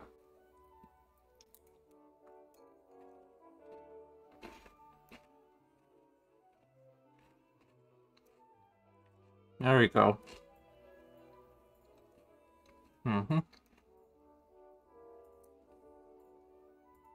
Yeah, do you guys see what a difference it makes to do a draw over study? Like it will start helping to key your brain into what's going on. For this right here, arts and goodies, I would keep in mind that what's happening with the pose here is he's actually leaning and resting on his a little bit on his hand and on his buttock against that like kind of stump behind him.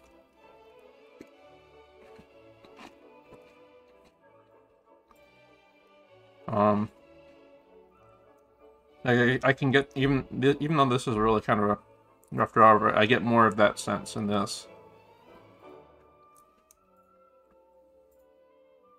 Like think about what the pose is doing when you're doing drawers. The fun thing about this is you can keep doing these. You can come back to this same pose again, the same image, and doing more studies of it. Honestly, you could break this down. You could break this painting alone down in so many different ways, so many different times. But the cool thing about this study method I'm showing you guys, this is something any one of you at any skill level can do, and do relentlessly, and you'll get a ton out of it. Especially if you are doing this and you combine it with like Michael Hampton's book or any number of really good figure drawing books. If you are combining the stuff from that. Okay, Google, stop. If you're combining stuff from those kinds of books with this, you'll be picking up on little bits of knowledge, and you'll get a chance to try it out and test drive it on an existing piece of work where the thinking has already been done for you, and you're just trying to pick up on what they did.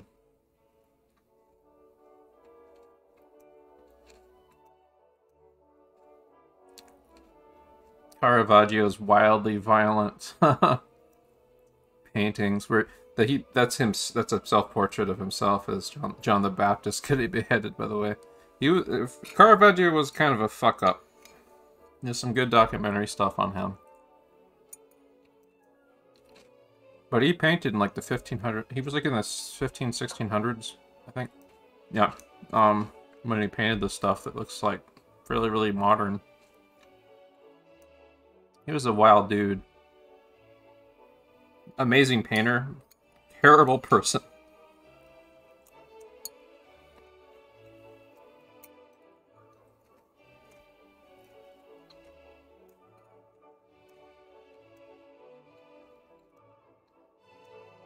Rembrandt, I need a refresher on his history, but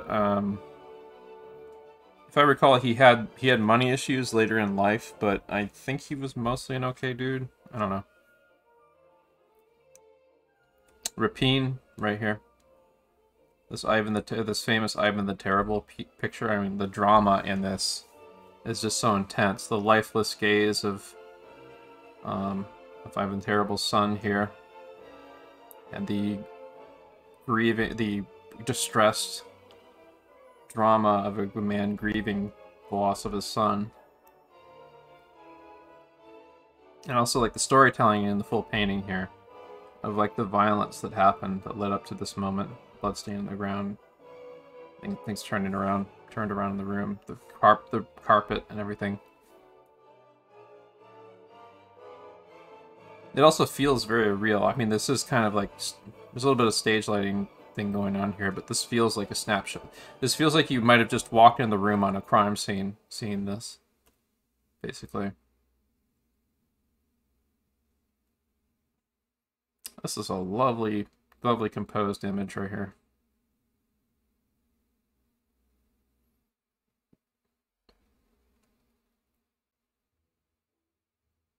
So I'm picking out what we're going to be doing next. I think we might go back to time poses. This next set. Yeah, we'll do that. But these will be 5-minute poses each. So change the timing to 5 minutes. And I'll get us started with some good poses here. Preferably have us be doing stuff that we haven't done yet, that we didn't do last night. Maybe these rowdy gents right here might be what we start with. Okay. Actually, give 1 second. I'm gonna grab that real quick, and then we'll start.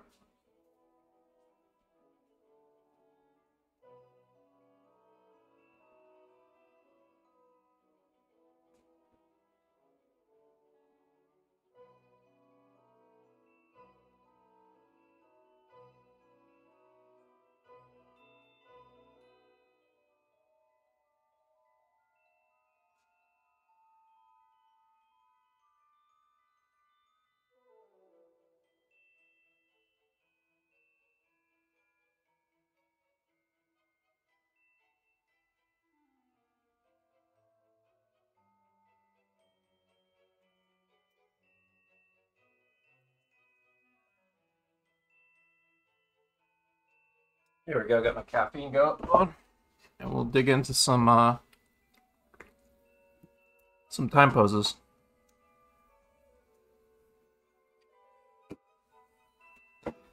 So this will be a set of 5s. Hang on 1 sec. There. Just gonna move that out of the way. So we'll do a set of 5s, then we'll probably do another draw over study, and then we'll end with like one more set, I think. That'll be what we'll do. So, okay, Google, set the timer for 20 minutes, 30 seconds. 20 minutes and 30 seconds. Starting now.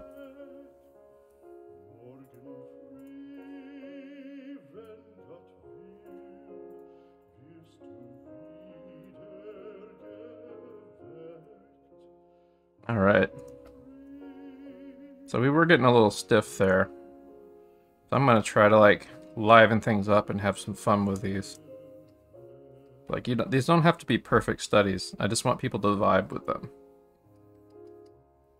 Like you can save being perfect with them for when you do draw over studies or if you do longer studies of them. I want people to kind of people to kind of feel them out a bit.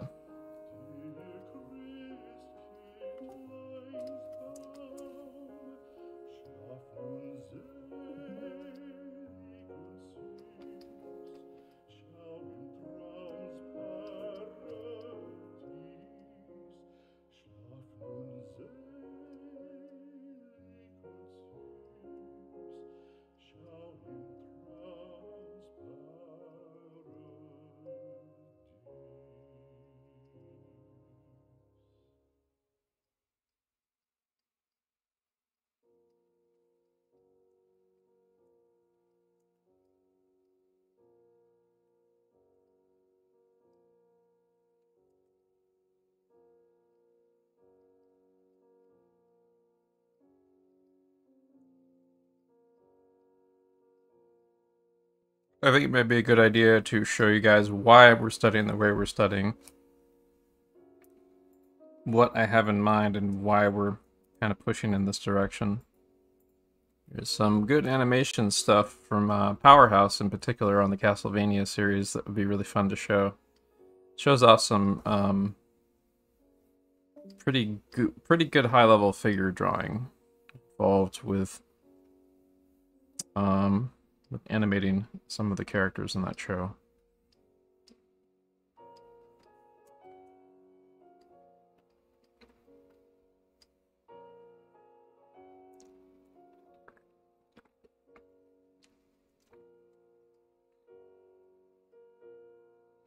So you guys enjoying this? Feel free to speak up, by the way. I've enabled voice chat in the Discord. Woo! Hey.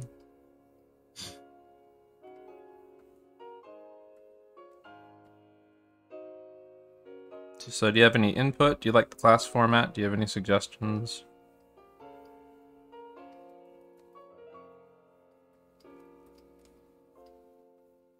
I'd love to get some long poses in. Yeah. We'll probably work our way up to doing some bomb poses this next week. Like doing a lot of master copy studies is a good way to start with that.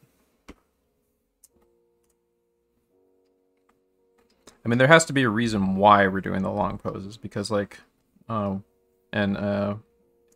to get the integrity to do that, I think studying old masters and stuff like this is a good starting point.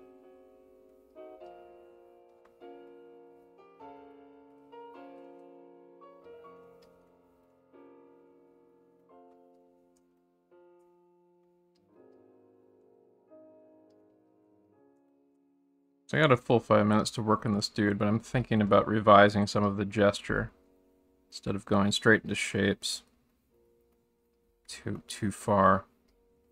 For example, like I really like, I think like the compression of his legs is something that I should have emphasized a little more.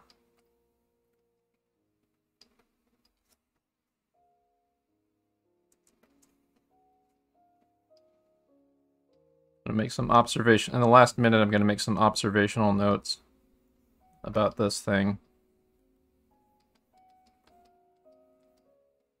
using my friend the arrow, the gesture arrow.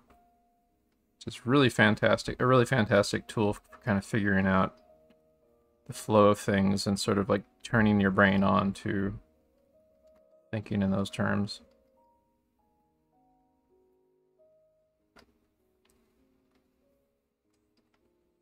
We can probably do the same thing. Actually, yeah, let's concentrate. Let's try to see if maybe we can concentrate on gesture for the full 5 minutes. It's worth working that out. And then we can do the same thing that we did for the first 2-minute set, where we do another pass, putting the structure in more. I did put some structure in that guy, and did a kind of a draw over double thing, but here, hang on. We're not going to use this pose that's on screen. I'm going to pick a more solid one. It's one we've done before. It's one we've done before. It's a nice one. We'll do this one.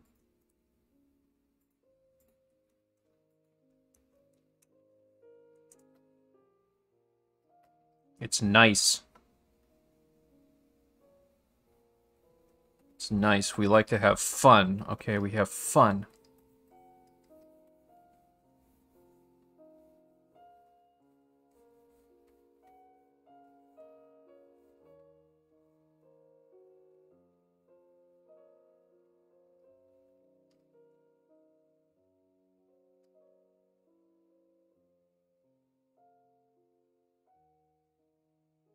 So animator gesture tends to be very, very kind of loose like this. I'm actually like doing this with, I am lifting up the pencil a little bit, but there's like a lot of the time when I do these where I will deliberately not take the pencil off the paper because it helps me think like a sculptor a little bit more using the line.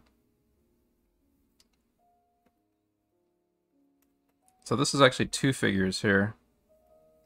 I'm going to put less emphasis on the girl figure here, but she is present. And you can see the top of her torso there. And you can see her legs in the cloth back down there.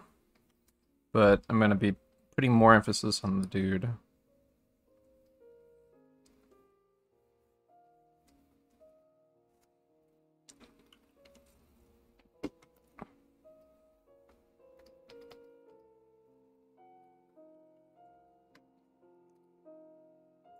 So now that I have this kind of loose smattering of the figure, I'm going to go in on another pass, make some more observations, maybe kind of vibe with some of the shapes and the landmarks a bit. Let's see. Play it by ear because we have a whole 3 minutes to kind of mess with this. So I'm going to see if there's any gesture I feel like I should be pushing, but I'll be able to have another pass at this later too.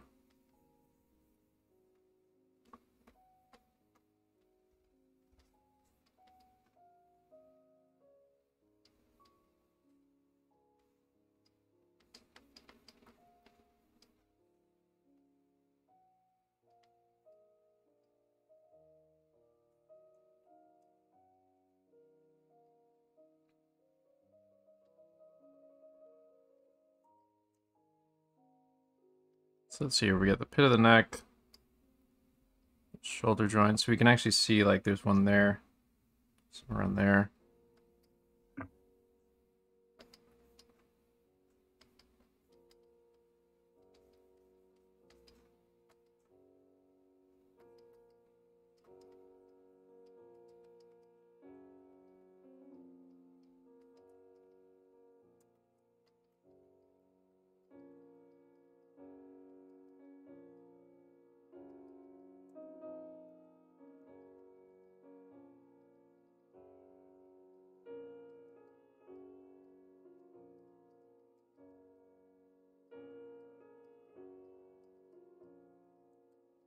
Also, as Steve Houston says, if you're going to fuck up, err on the side of being dynamic. So at least if you fuck up, it'll be interesting to look at. That's sort of what I did with this foot here. He doesn't say fuck up, but he says if you're going to make mistakes, err on the side of being more dynamic.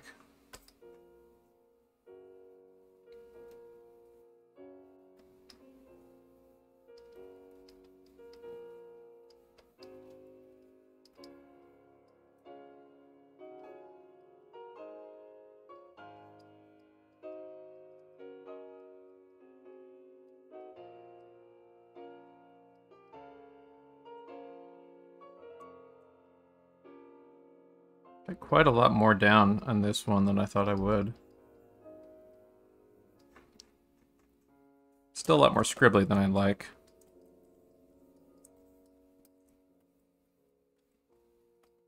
I think that's a habit I might need to kind of resolve a little bit more.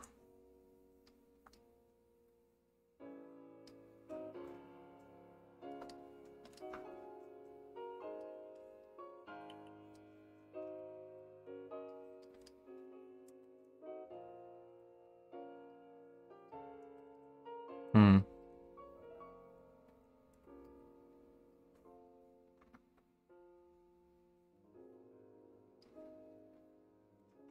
There we go.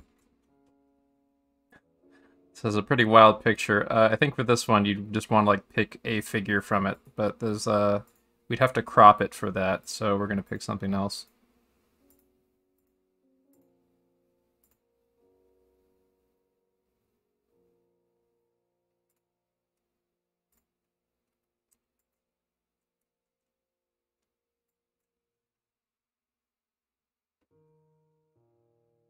So let's see here. I think I have enough here to kind of wrap my head around the gesture.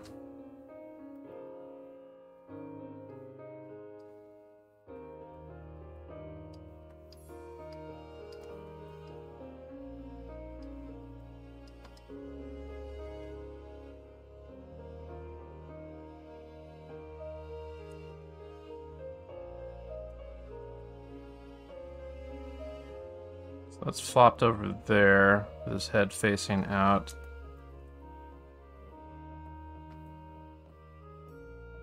Wrapping over the form here a little bit.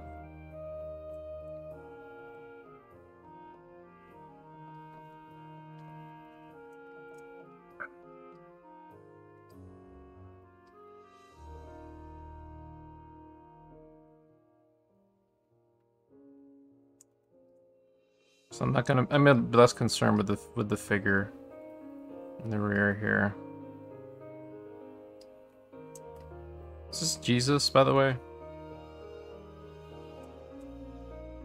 Is this supposed to be Jesus being taken down from the cross? Or like Mary Magdalene or something? Yeah, the piece is called Pieta. I forget the artist, though. Mm-hmm. Also, fun fact, there was a Gospel of Mary Magdalene. And it was actually a really feminist gospel. And so, guess what? These stuffy old coots in the Roman Senate who canonized the original scripture left her out. She was basically she was another disciple essentially, but she got canonized out. How do you like that? Isn't there a whole series of other books that were supposed to be? Yes, there is, like the Gospel of Barnabas, for example. In the Gospel of Barnabas, like Jesus basically came out and said, "I'm not the Son of God. I'm just a dude." Basically, no, he did. He did. So, I'm just a guy. I'm just not the Son of God. Each of you is basically the Son of God. Like, and which I think is a wonderful universalist message, but it also contradicts with the whole supernatural thing that the church wanted to push on the idiot masses. So, what could have added like an interesting wrinkle to a more universalist message got kind of trounced by the same stuffy old coots that that edited Mary Magdalene's gospel out.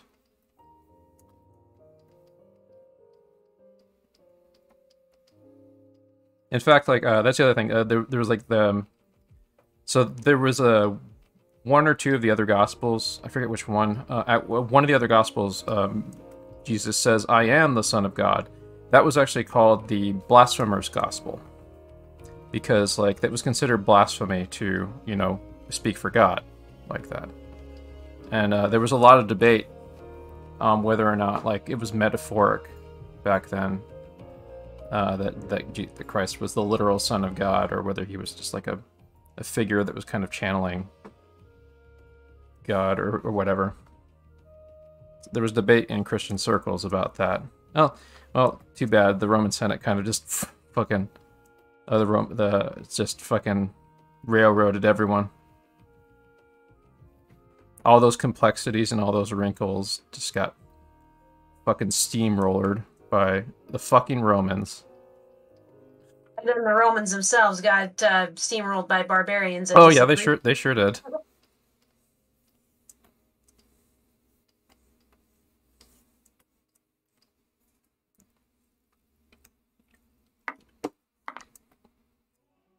These Romans are crazy.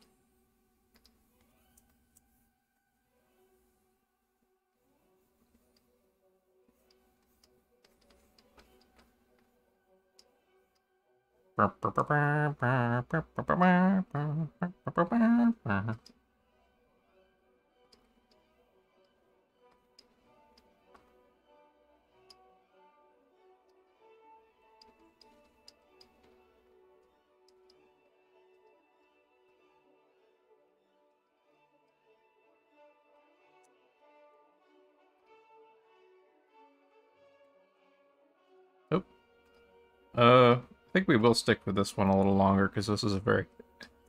Ed, does anyone have any objections with sticking with this pose for another 5 minutes? Do we draw the structure over it? Yeah. Yeah.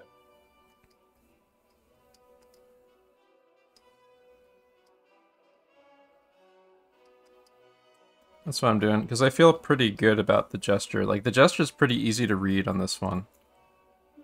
You can see the slump of the arm coming up, the limp body and stuff.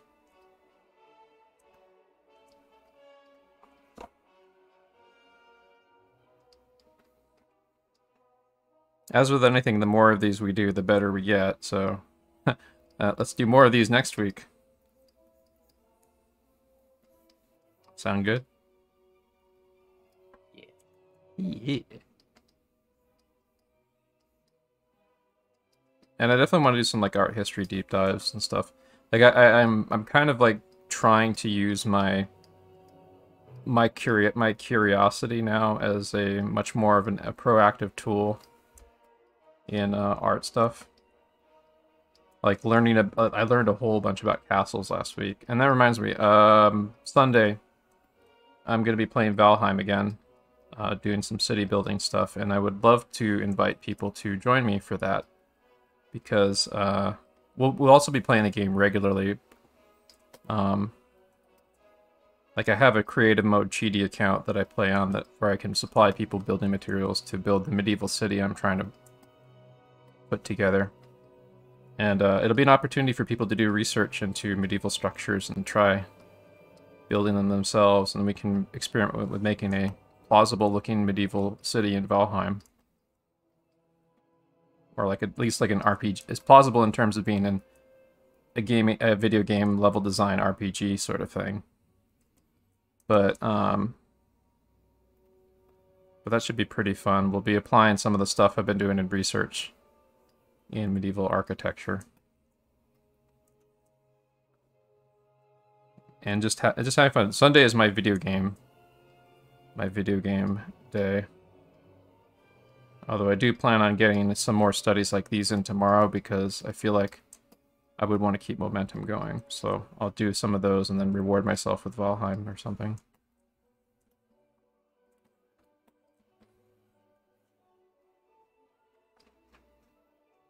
Yeah, but would anyone here be interested in doing that tomorrow? Building a medieval city in Valheim. And castle and stuff. And from... Is it like Minecraft or something?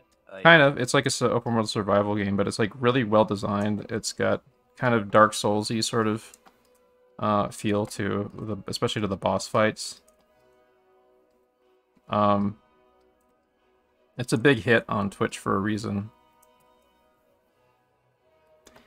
For newer players and stuff, like we can start the game off playing normally, but like actually you can just play the game normally. All that's gonna happen in the game is like I'll be supplying people with building materials to like stone and the other materials they need to help build the city that I'm working on. And people can build their own little spaces and kit them out with cool, fun decor and stuff. We'll build like a city that has like some kind of a built-in history to it of some sort, like a mercantile. Like I have some ideas, and then people can kind of riff on and elaborate on them. Some of them are like I have an area zoned off, like a sign there that says this is a rich manor area, or this is a And I'll basically be acting like a project director a little bit. It'll be fun, and we can also play the game normally and like fight the game bosses without cheating, of course.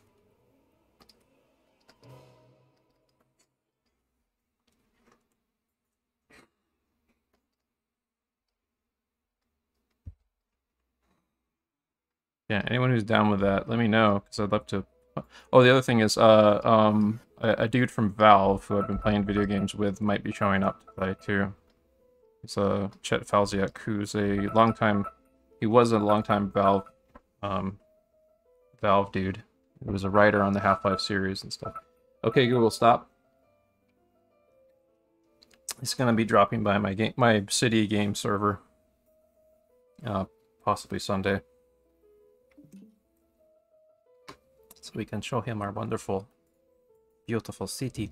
The other thing is that you can host your own game too, so we can join someone's game and help them make cool shit also. Yeah, I think the legs are a little stocky on this guy, but overall this feels pretty good. I did kind of go contoury with my gesture and stuff, but there's like, I mean, like, there's kind of like, I drew it with a sense that there's like an egg shape of the ribcage under there. I drew this with a sense that there's a cube for the pelvis in there without physically drawing it in and stuff. The legs are kind of screwy. I want to get Alexa, stop. Jesus Christ.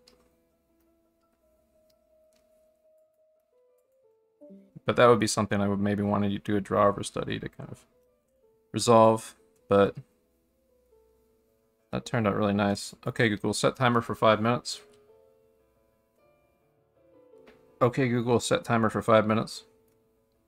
5 minutes, and that's starting now. Good.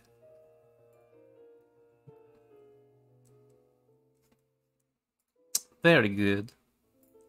So we'll be on a little break here.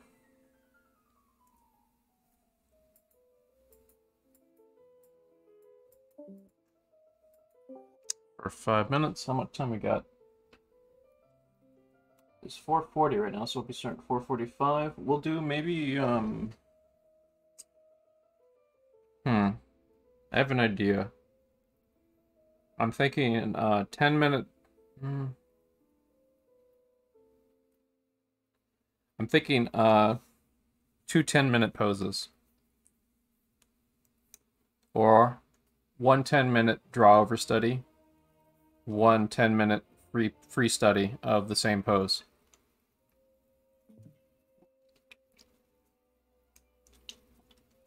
What do you guys think of that?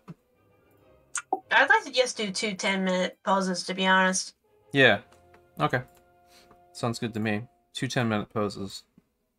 I'll preemptively pick one then.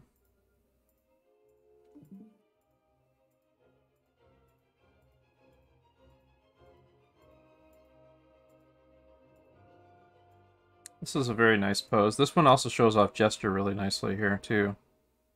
I'm actually leaning towards this one.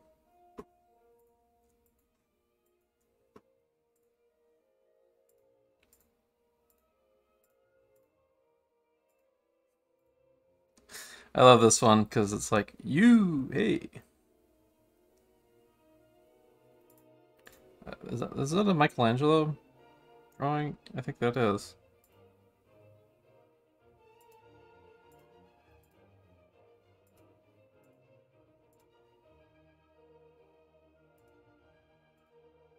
So is there anyone that stand out in particular that you guys would be interested in doing? I've got a few ideas. I'll just be shuffling through these.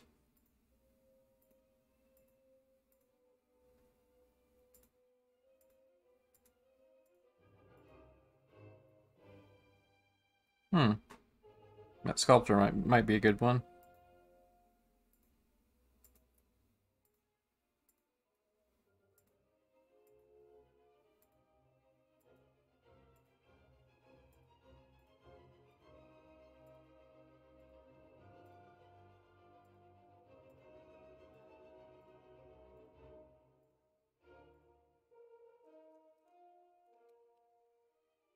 I'm gonna say the homework for this should be to do as many draw-over studies of old Renaissance masters and good figure artist stuff as you can. I'm gonna be doing that tomorrow for sure. You know, we could do a freehand study of this for 10 minutes because we already did the draw-over study of this. We could start with this. What would be our second pose, though?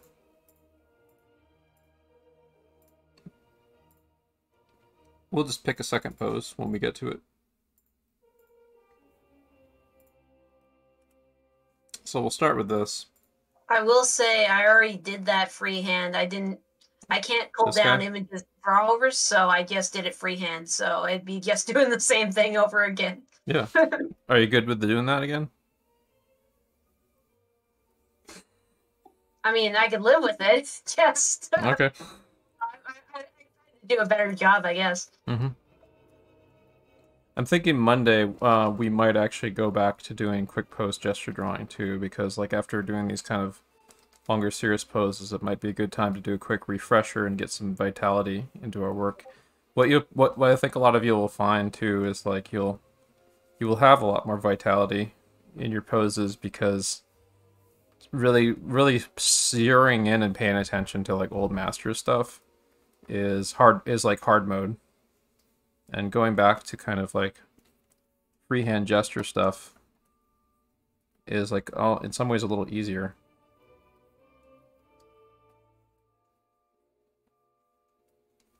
But yeah, I'm going to prescribe that we should definitely, like for Sunday, I would say if you do any practice on Sunday, make it like do several draw overs.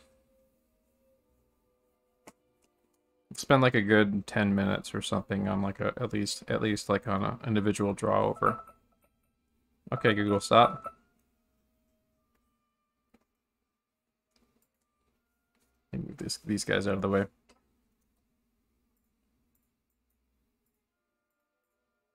And the cool thing is you can just keep doing them over and over again. You'll pick up on something new every time you do more of them. So let's see. Should we do this pose? Any objections? We'll do this pose. You can put me in this pose or that pose. All right. So, okay, Google. Okay, Google, set timer for 10 minutes, 30 seconds. 10 minutes, and that's starting now. So we'll just be sticking with a 10-minute pose period instead of like the usual 20. But if we are feeling pretty good about this pose, I may add on another 10 minutes just for this pose. Which is sort of what I did last time. Like it was feeling pretty good with the pose that we were doing towards the end. So I just extended it. And if you guys are down with that, I can do that again for this pose. But remember, doing these is not a race. It can kind of be tricky to sort of tell yourself to slow down.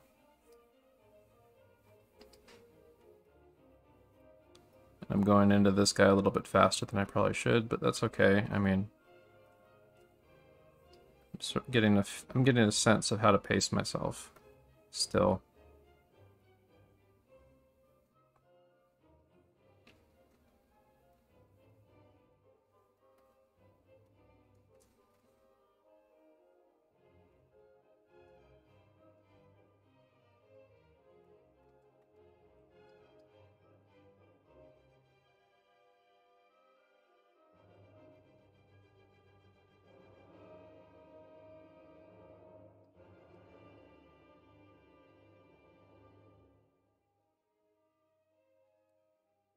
And we're not going for absolute perfection here. I just want like a kind of a good feeling that sort of evokes the pose that you're trying to interpret. And then I want you to break down the structures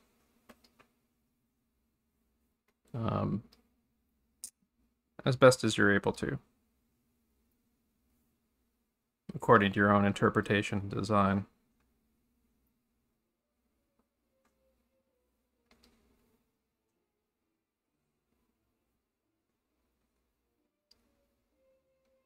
Like, I think I'm pretty far along with that, so I'm going to lower opacity on this a bit. And let's try maybe adding a little bit of structure to it.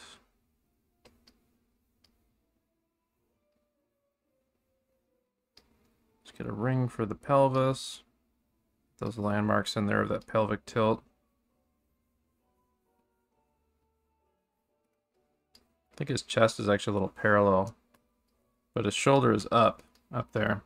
Bottom of the I can kind of track it a little bit more. It is kind of going up a bit because this pectoral is going up a bit too. The line of the pectoral specifically, like that.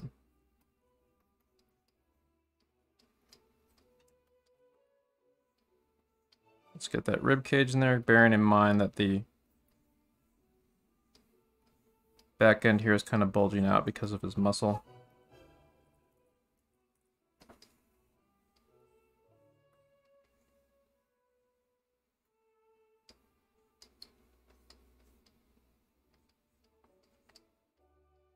Is that a JoJo? Well, if it's a Michelangelo, it probably is.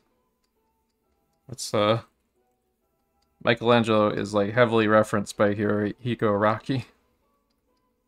I was considering actually sneaking in some of Araki's like rough drawing work, which has like this really nice gestural feeling to it. That he pulled a lot of ideas from like old masters like Michelangelo for doing.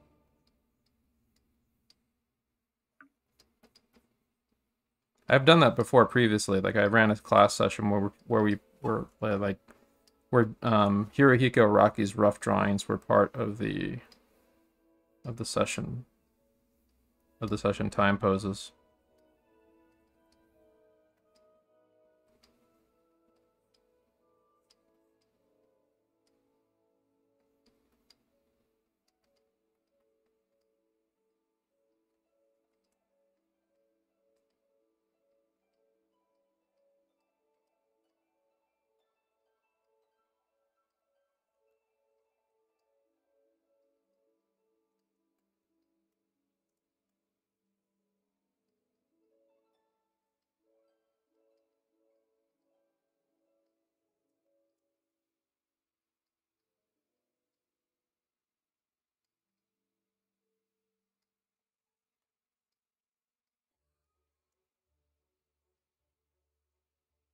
Kind of using like a mixture of shapes and some of my existing knowledge about anatomy in here. Those of you who are less studied in anatomy might find this a little trickier, and I would advise just sticking with the simple shapes.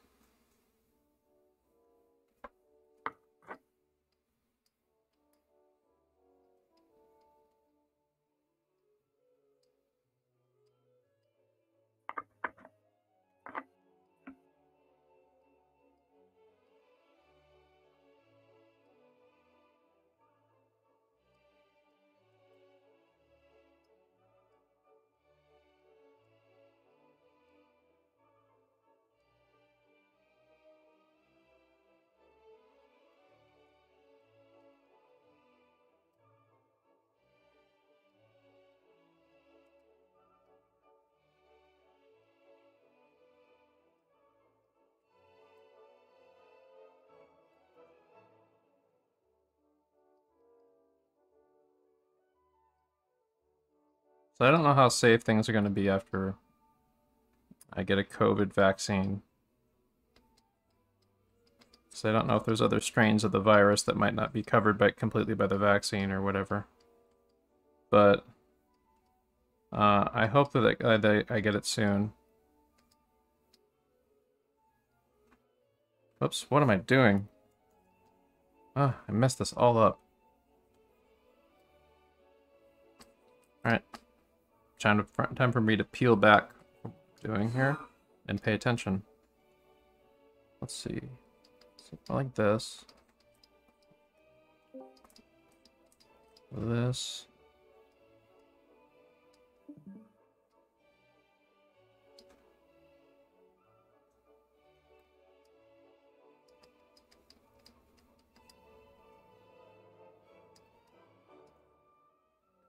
That hip's pretty high up there.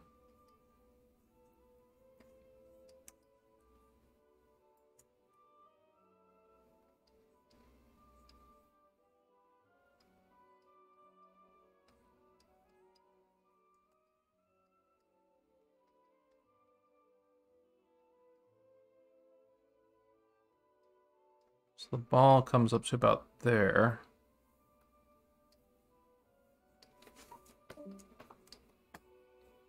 Its head position's a bit off, but okay.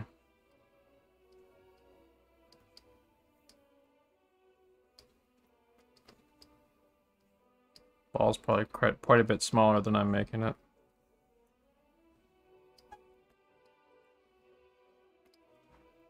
Looks like a ball. I'm not sure what he's holding. This might be something specific to the story being told here.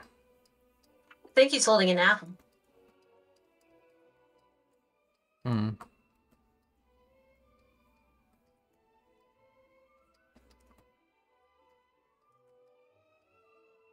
I think he's like a Greek god of hunting or something. Whoever this is.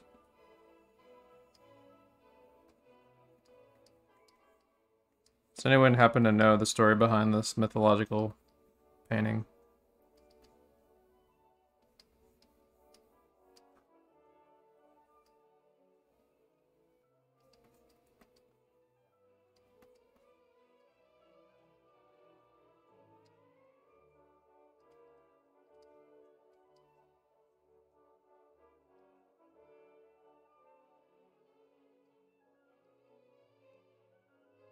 I'm sort of concentrating right now, that's why I'm not talking too much.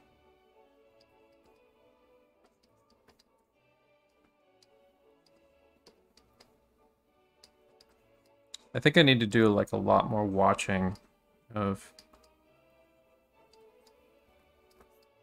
really good figure artists. That might help me a lot too. But I definitely feel like I'm getting my juice back, my juice going pretty nicely doing these studies.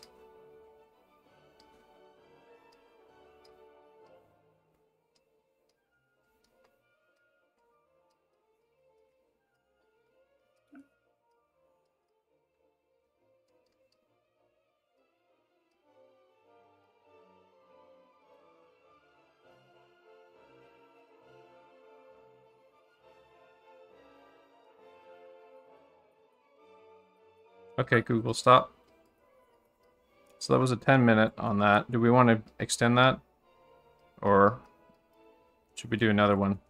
I think we should do another one.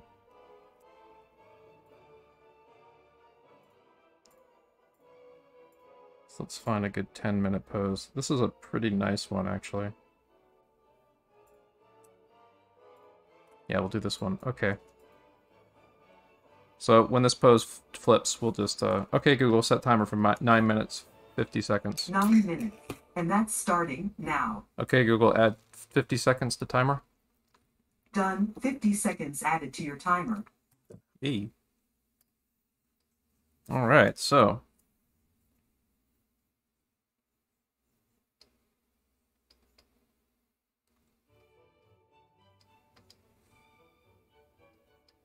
Get down here to the pit of the neck. Hallelujah. Hallelujah. Who curated this playlist? This is not really my ideal classical music playlist. Cement.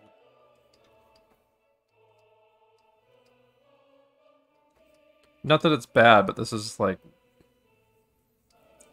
I would want like stuff that's a little bit more kind of... Should have played CBC. I don't know. Chill.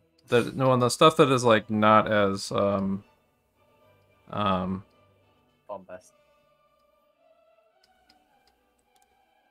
overplayed. If I can put it that way. I don't know. If I can. Like, this is like making me think more of like Christmas time or some shit. Like iconic kind of. Yeah, like the stuff that gets like over. That's like a little bit too. I mean, it's classical music. It inherently is the definition of overplayed, since it's had centuries to overplay. but but like the stuff that's like more thoughtful that you don't really think of necessarily immediately when you think of classical music, if you're not that knowledgeable of it. Like I want to play some more of that kind of stuff. So it kind of helps with the cerebral vibe a little bit, you know. Just get a little pretentiousness in our sessions. We love being pretentious. No. It's okay to be a little pretension now and then. Is a little pretentiousness now and then is relished by the snobbish man.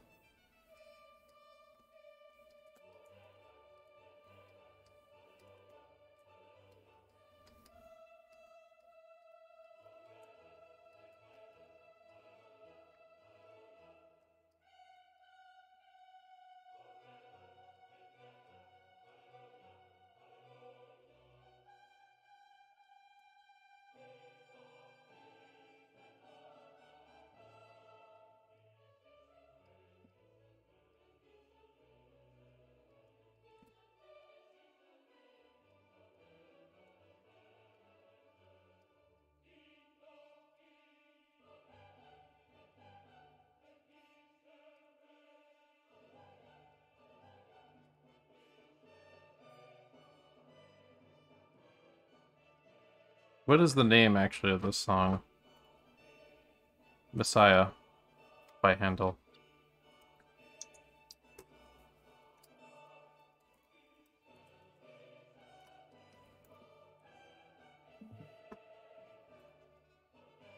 "1741, I thought so.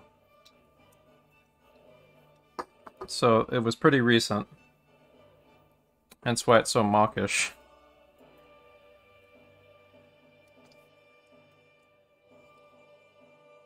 So that, I was just thinking, like, I'd like to go, like, maybe read some of the critics who didn't quite care for this song, what they thought of it at the time. You know?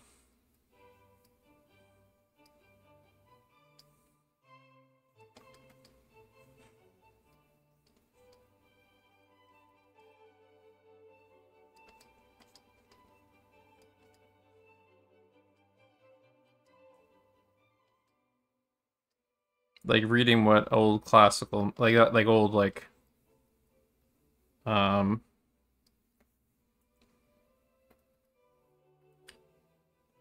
those classics that are ubiquitous that we take for granted now. It's always funny going back and reading like these scathing critiques of them by people from the time period that are either kind of like, yeah, that's kind of right, or they were kind of like terribly stupid in hindsight or something. Stupid and small-minded in hindsight.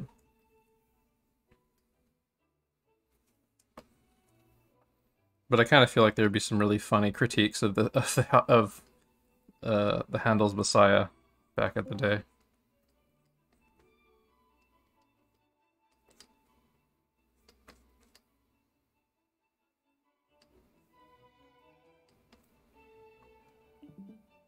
So I'm using this as a little opportunity for a quick torso anatomy study. A little bit of the underarm there.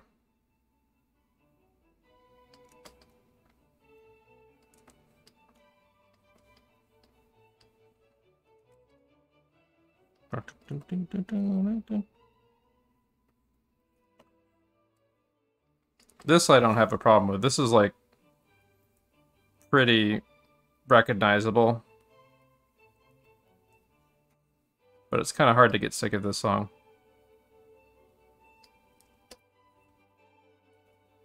Mozart.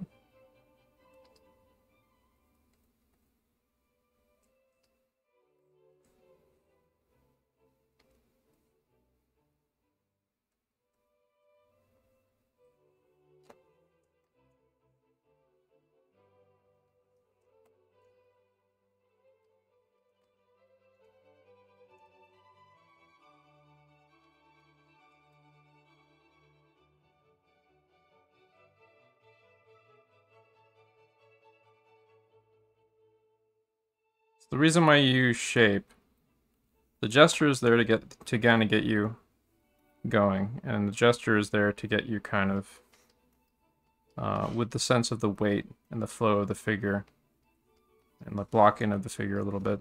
The shape is there to kind of help you place the physical mass of the figure. And then you can build the anatomy into the shape. Or you can carve the anatomy out of the shape. Or add to it or subtract from it to make it more anatomical. And I still kind of suck at it in a lot of ways. That's why I'm doing these practice sessions so that I can get better at it.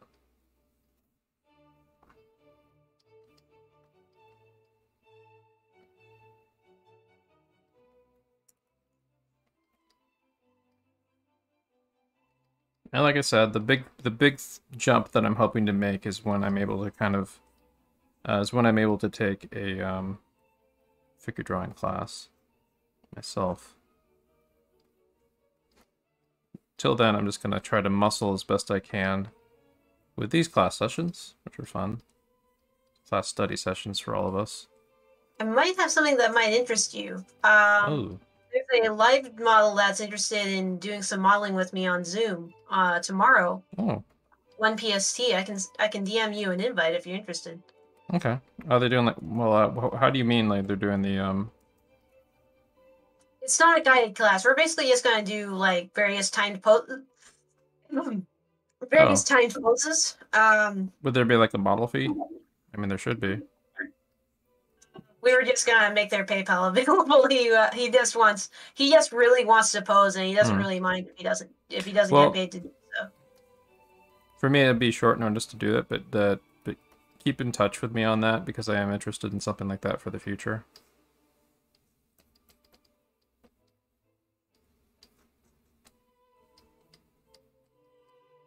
But yeah, I mean that's cool. I'd definitely be down with doing that in the future.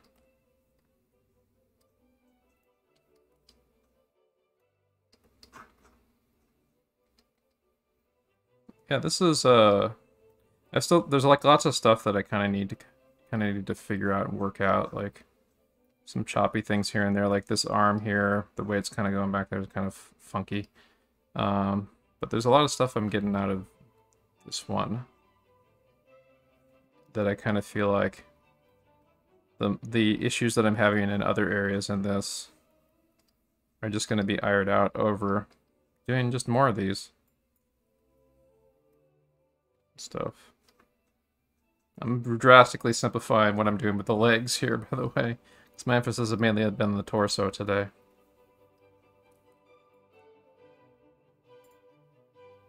Oh, good. Okay, Google, stop. What time is it? It is 5:05. Cool, we have enough time for like one more set. I actually really like doing those 10 minutes. You want to do 2 more?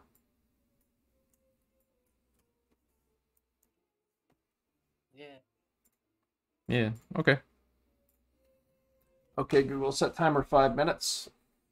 5 minutes, starting now. So I'm going to give you guys the invite real quick to the drink and draw. They're actually getting started now. So it is on this server right here. I'll do a quick invite link here.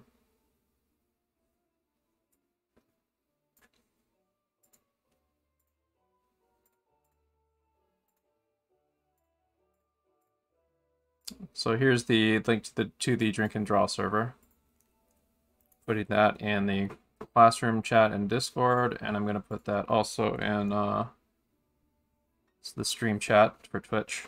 I'm actually going to open, I'm going to open up the, well, I don't think they'd be down with it, but here, I'll show you a little bit of the server. There's their come and draw announcement right here. Don't think they're in the voice chat room just yet. Yeah, they're going to be getting started on that pretty soon, but yeah, well, there they go. But after we get done with this, we're going to do that. They usually take about an hour to get warmed up. And they're going to do a... Oh, they are starting a free draw. Cool. Okay. So it's in Agio, which is a antecedent, which is the predecessor to Magma Studio, which is the one that I use. So like, it's like there's a bunch of people that are maybe drawing together, and this is like their free draw thing.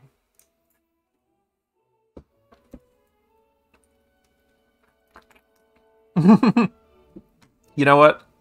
I think I might weird them out by making the last 2 10-minute poses I do in here. And make them really confused about why there's like this really nice anatomy study going on in there. I don't know. I don't know how they'd feel about me like broadcasting the... Yeah, I better err on the side of caution. So I'm not going to do that. But if you want to jump in there right now, they have a free drawing space there. Like the only reason I don't want to do that is because like I don't want to like air what people are doing without their consent on a Twitch stream. Be sure to drink Wilkins coffee though.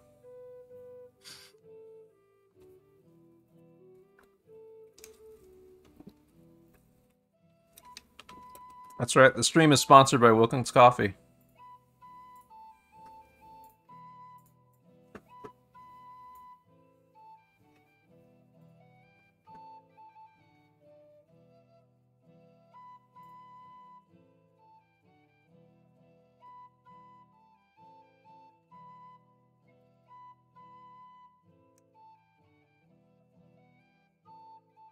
What do you think of Wilkins Coffee?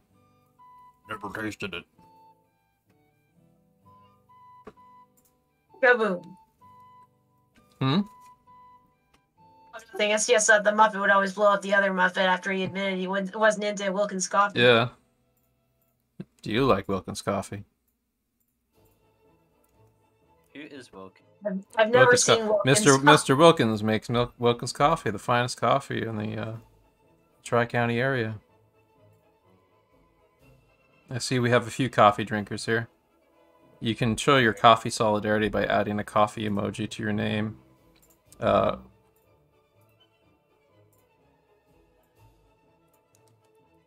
I'll add it for you against your will, like this.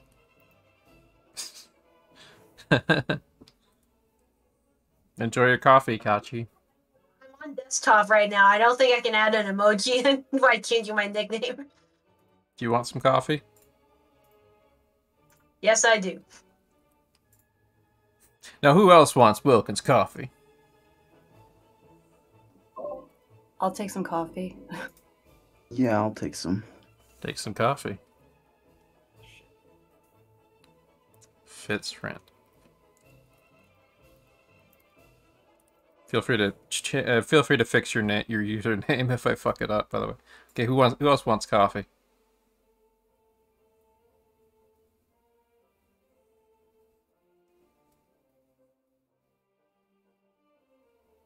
Schmack, you want coffee?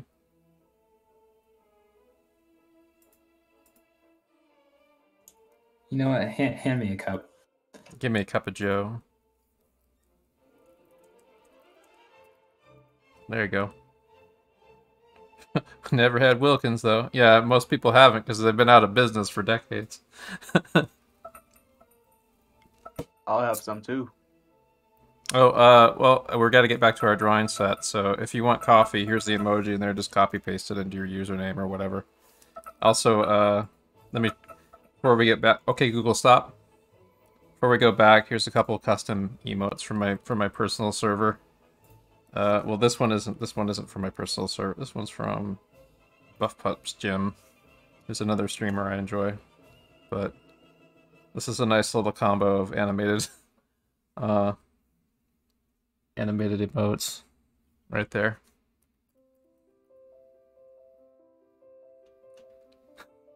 A jittery little kitten there. Alright, so enough of this coffee banter. Let's get back to art.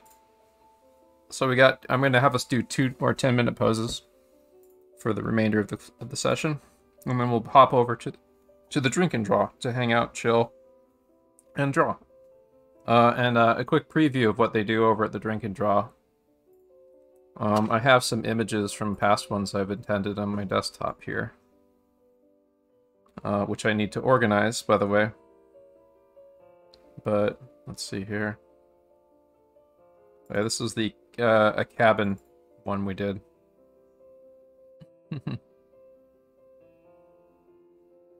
Yeah, it's a mix of like there's like Adult Swim animators, Titmouse animators, mostly Titmouse and Adult Swim animators, and student artists and stuff for the drink and draws. There's a couple other images in there somewhere too. Oh well.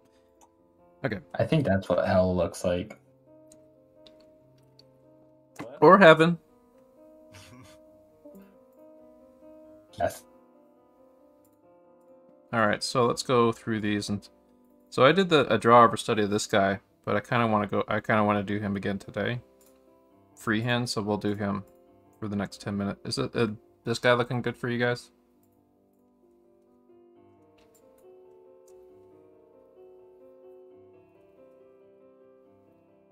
Hello?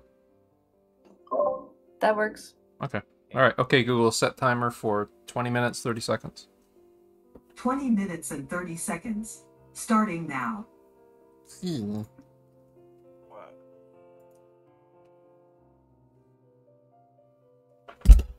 Oh, excuse me.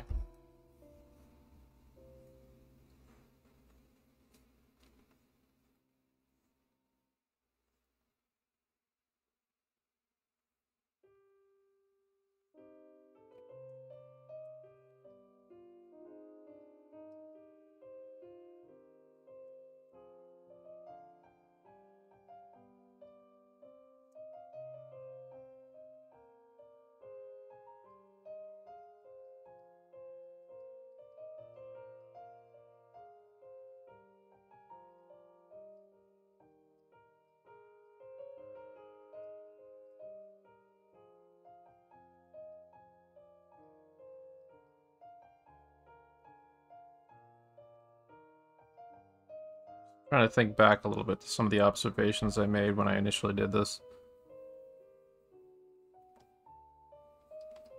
Also, Steve Houston says, err on the side of being dynamic, and that also often means like pushing the pose a little bit beyond what you're seeing, somewhat. I'm going to try to do that a little bit. Sometimes what'll happen is like you try pushing beyond it, and you actually wind up closer to what it actually is.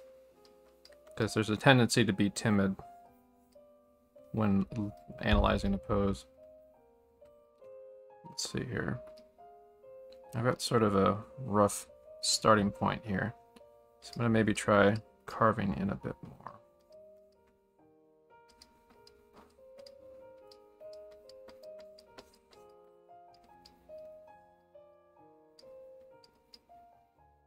Try feeling this guy out a little bit more confidently.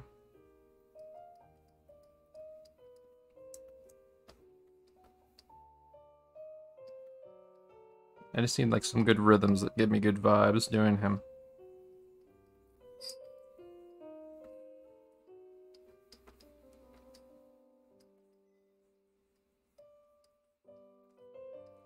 Maybe throw the tree back in here a little bit too, I think. The tree's kind of part of the composition, so I might as well just rough that in. Just doing it quickly, loosely.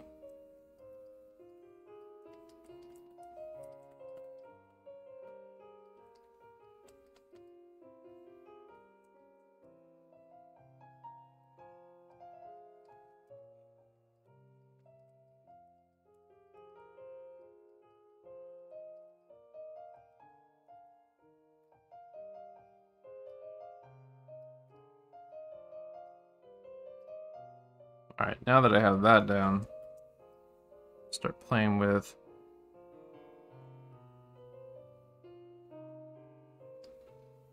defining things a little bit better. Center line there. Let's get kind of the egg shape of the rib cage there.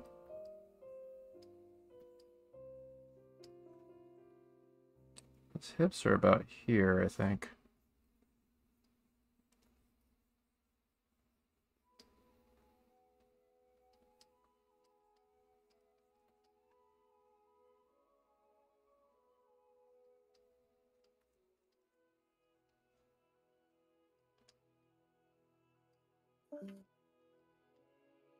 So you want to get something that gives you a good feeling at any phase that you're drawing it. Inherently, when you're concentrating on observing the figure and you're not as comfortable with structural forms, it's going to look pretty indecisive.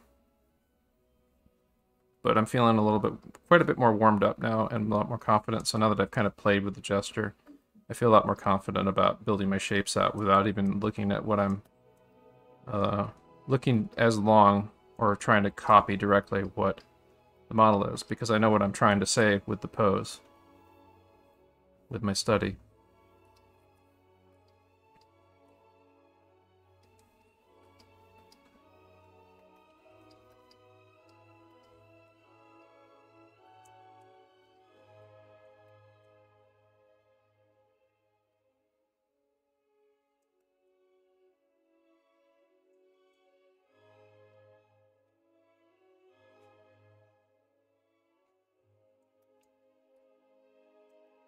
I already know that, like, when I start taking a figure drawing class, like, there's going to be a lot of, like, horrible bad habits of stuff that I'm doing here that I'm going to have to unravel and unthink. And it's going to be great, like, looking back at what I was doing here was like, yeah, I was doing that wrong.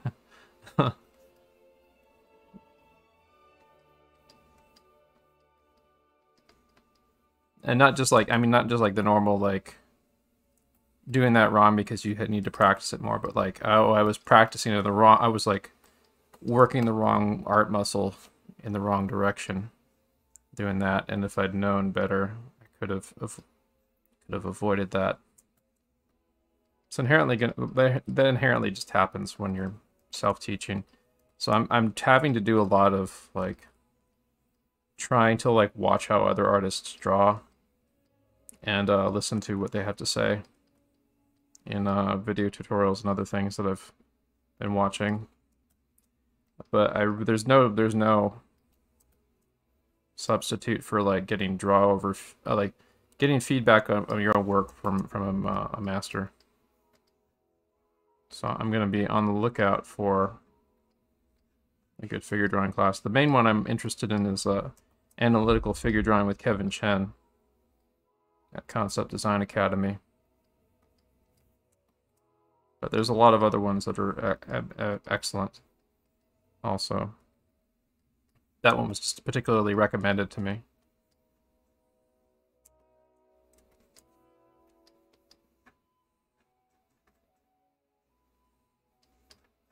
I think I probably beat this guy up, so I have more pixel space to work on.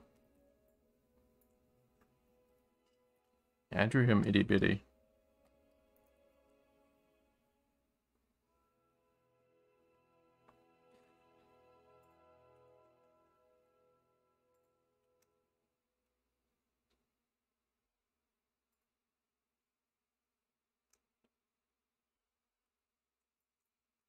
Someone's tasking in chat, like, someone said in Twitch chat that they've been struggling to be happy with their art lately.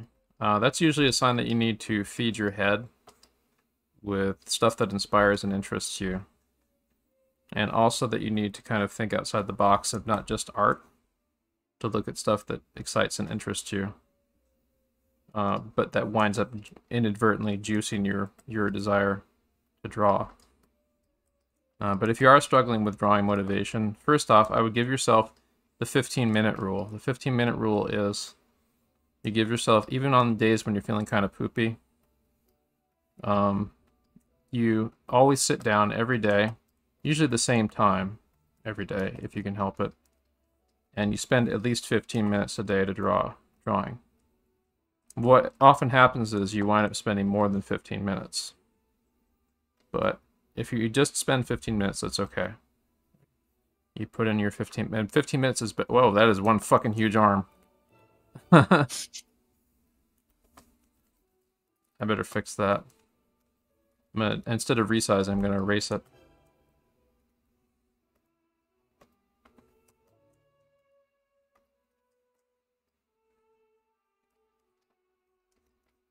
But yeah, use the 15-minute rule. and use the 15-minute rule to kind of get yourself regular. The thing is like when you are working in the industry and stuff, and when you're doing art professionally, there are days you're going to feel your art isn't going to feel very good. Sometimes you do need to take breaks when you're not feeling it, stuff. But I got news for you. The cycle of like feeling tired and like not getting very good reward out of drawing your art is something that everyone experiences. And you can talk to the best way to get through those is to talk to other artists about what you're going through. There also might be other things that are going on in your life that would be things that you need to work out with a therapist or people in your personal life too that might be getting in the way. There might be medical issues. If you're having trouble with energy levels and concentration, that would be something to talk to a nutritionist or a psychiatrist about. Fatigue is detrimental to your ability to do art. Fortunately, regularity of regular art study can often be like have a counteracting effect on fatigue because of how it engages the nervous system. Art can be extremely therapeutic. And if you find a good strategy for using art as therapy that works for you, more is the better.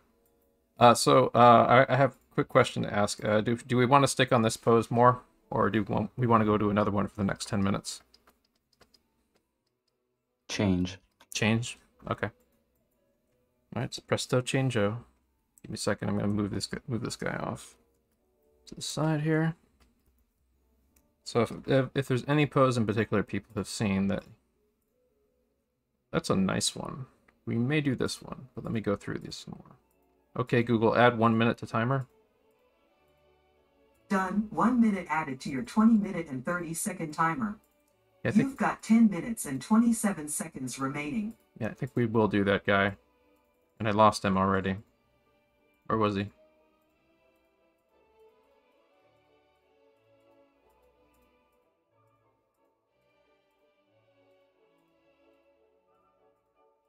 It was one of the Russian Figure Academy poses. Oh, I could just do this here. Save. Load.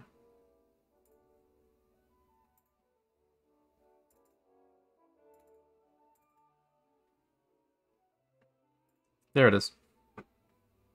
Okay, this is our last pose for today. Much less Renaissance-y. The Renaissance figures are really great to do because they do usually have, especially Michelangelo, they have a really good sense of gesture to them. These are much more analytical, but you can see some of the gesture that they put into them a little bit. But if you can keep in mind that kind of playful sense of gesture to these, you can use that on these as well.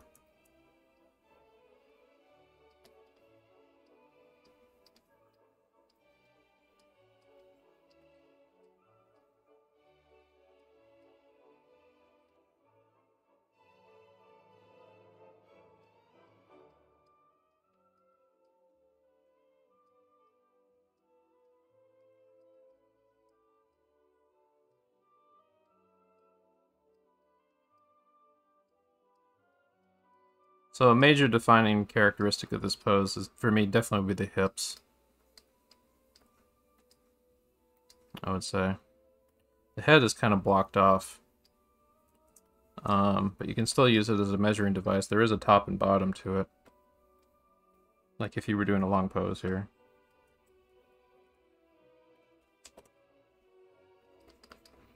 One of the takeaways I'm getting from this figure is that severe lean over to the side here.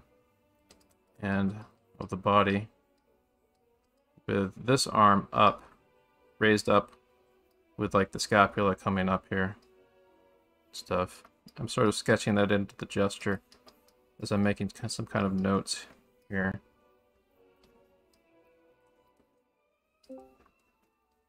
So this is kind of like a quick overview, my understanding of the pose, before I lower opacity on it to kind of pare down and break stuff down. So just want to get my strong impression of this pose down quickly.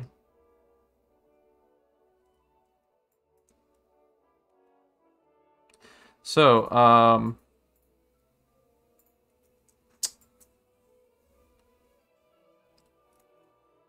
getting back to that person who asked about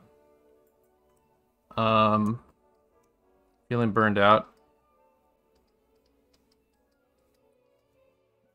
Keep talking to other artists about how you're feeling about that.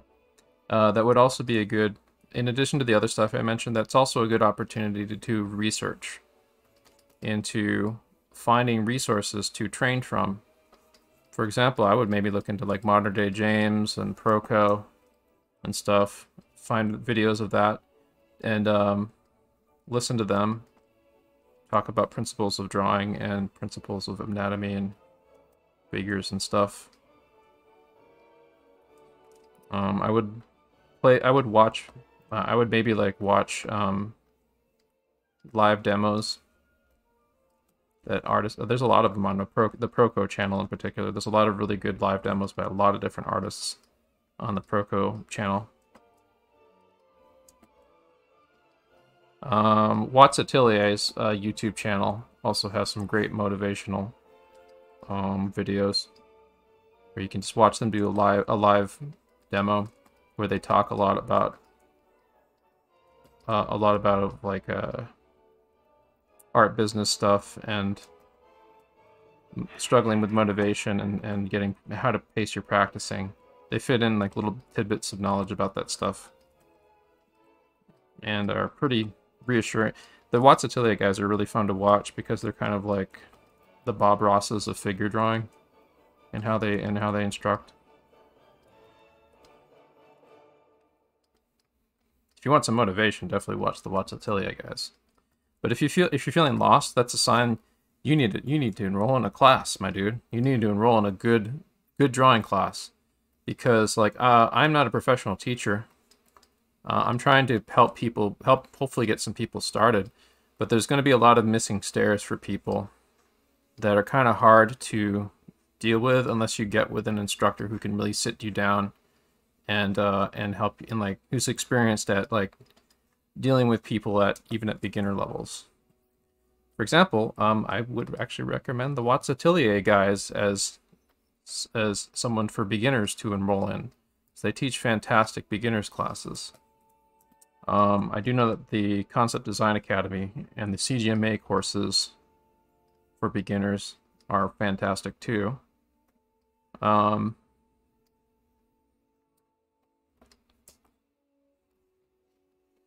I mean, dissatisfaction in your art.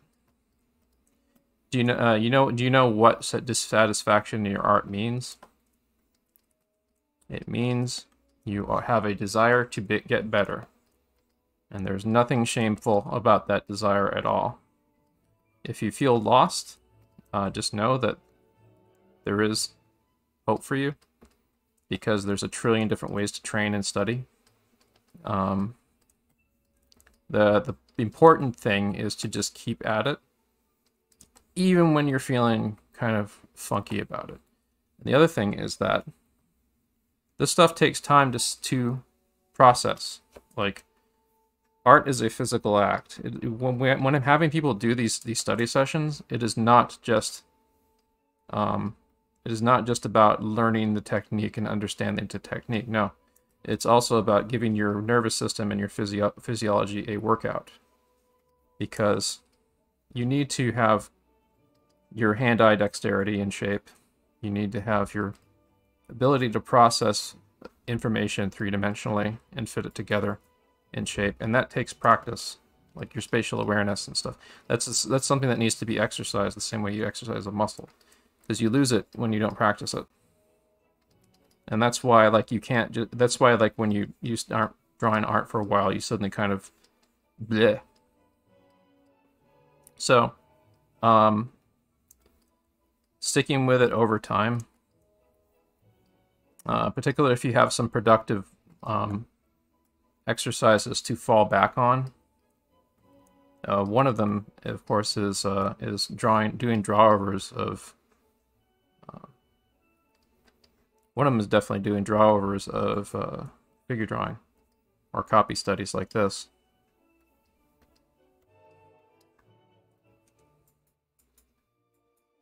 But the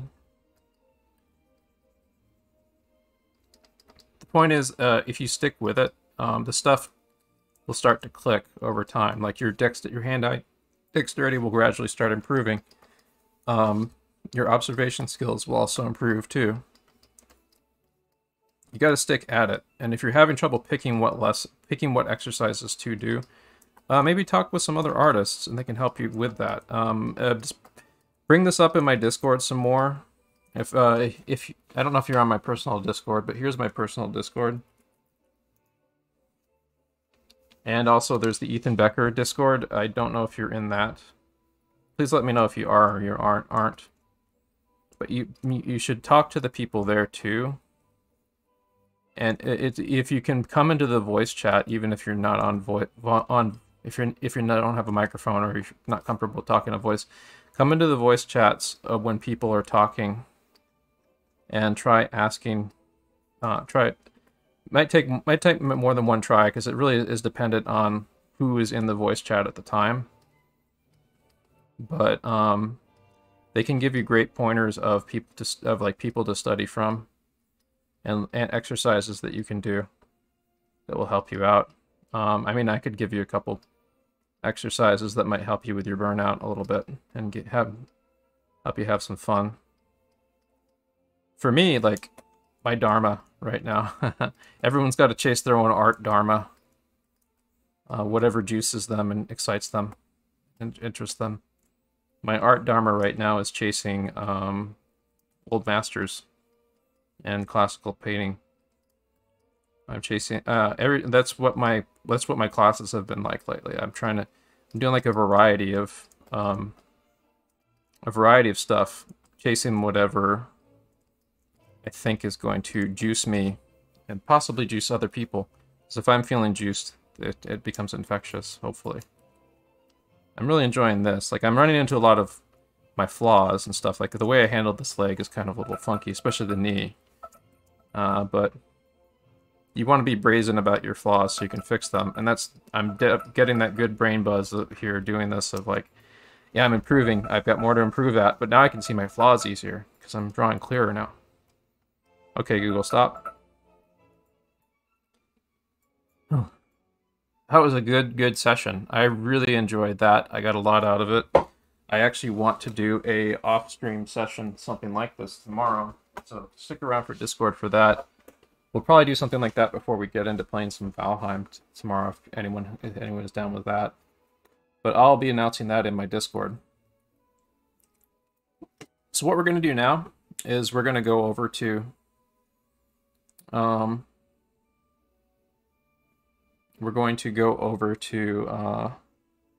also another thing, in my personal Discord here, we have an anti-burnout discussion section right here for exactly what you're talking about. What XZ Counter in my Twitch chat mentioned. So please bring it up here.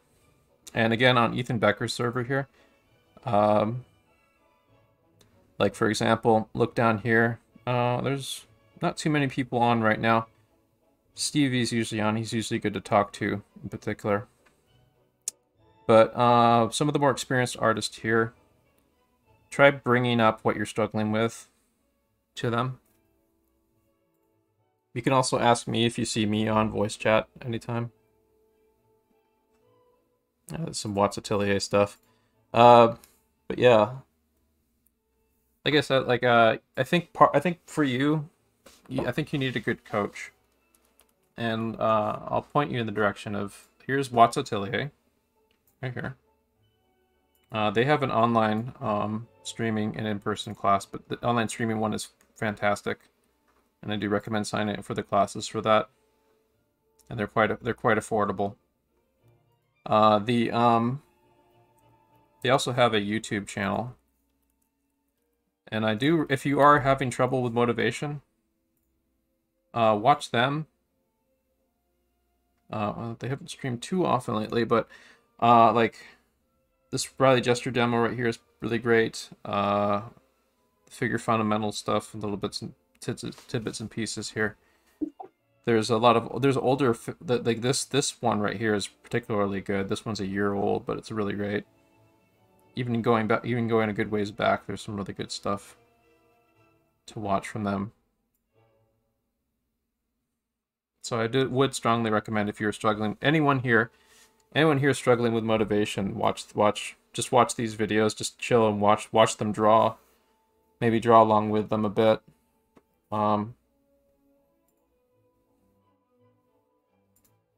Like this here. Like this is basically a much better version of what I'm having people do here. So definitely watch this stuff. And there's like more stuff like this in their paid courses and their paid streaming lessons and stuff. So I'd point you in the direction of more stuff, but that's a good starting point. Like you'd be in great hands even if you just went to them. But that said, I'm going to let's see. I'm going to have us go over to here.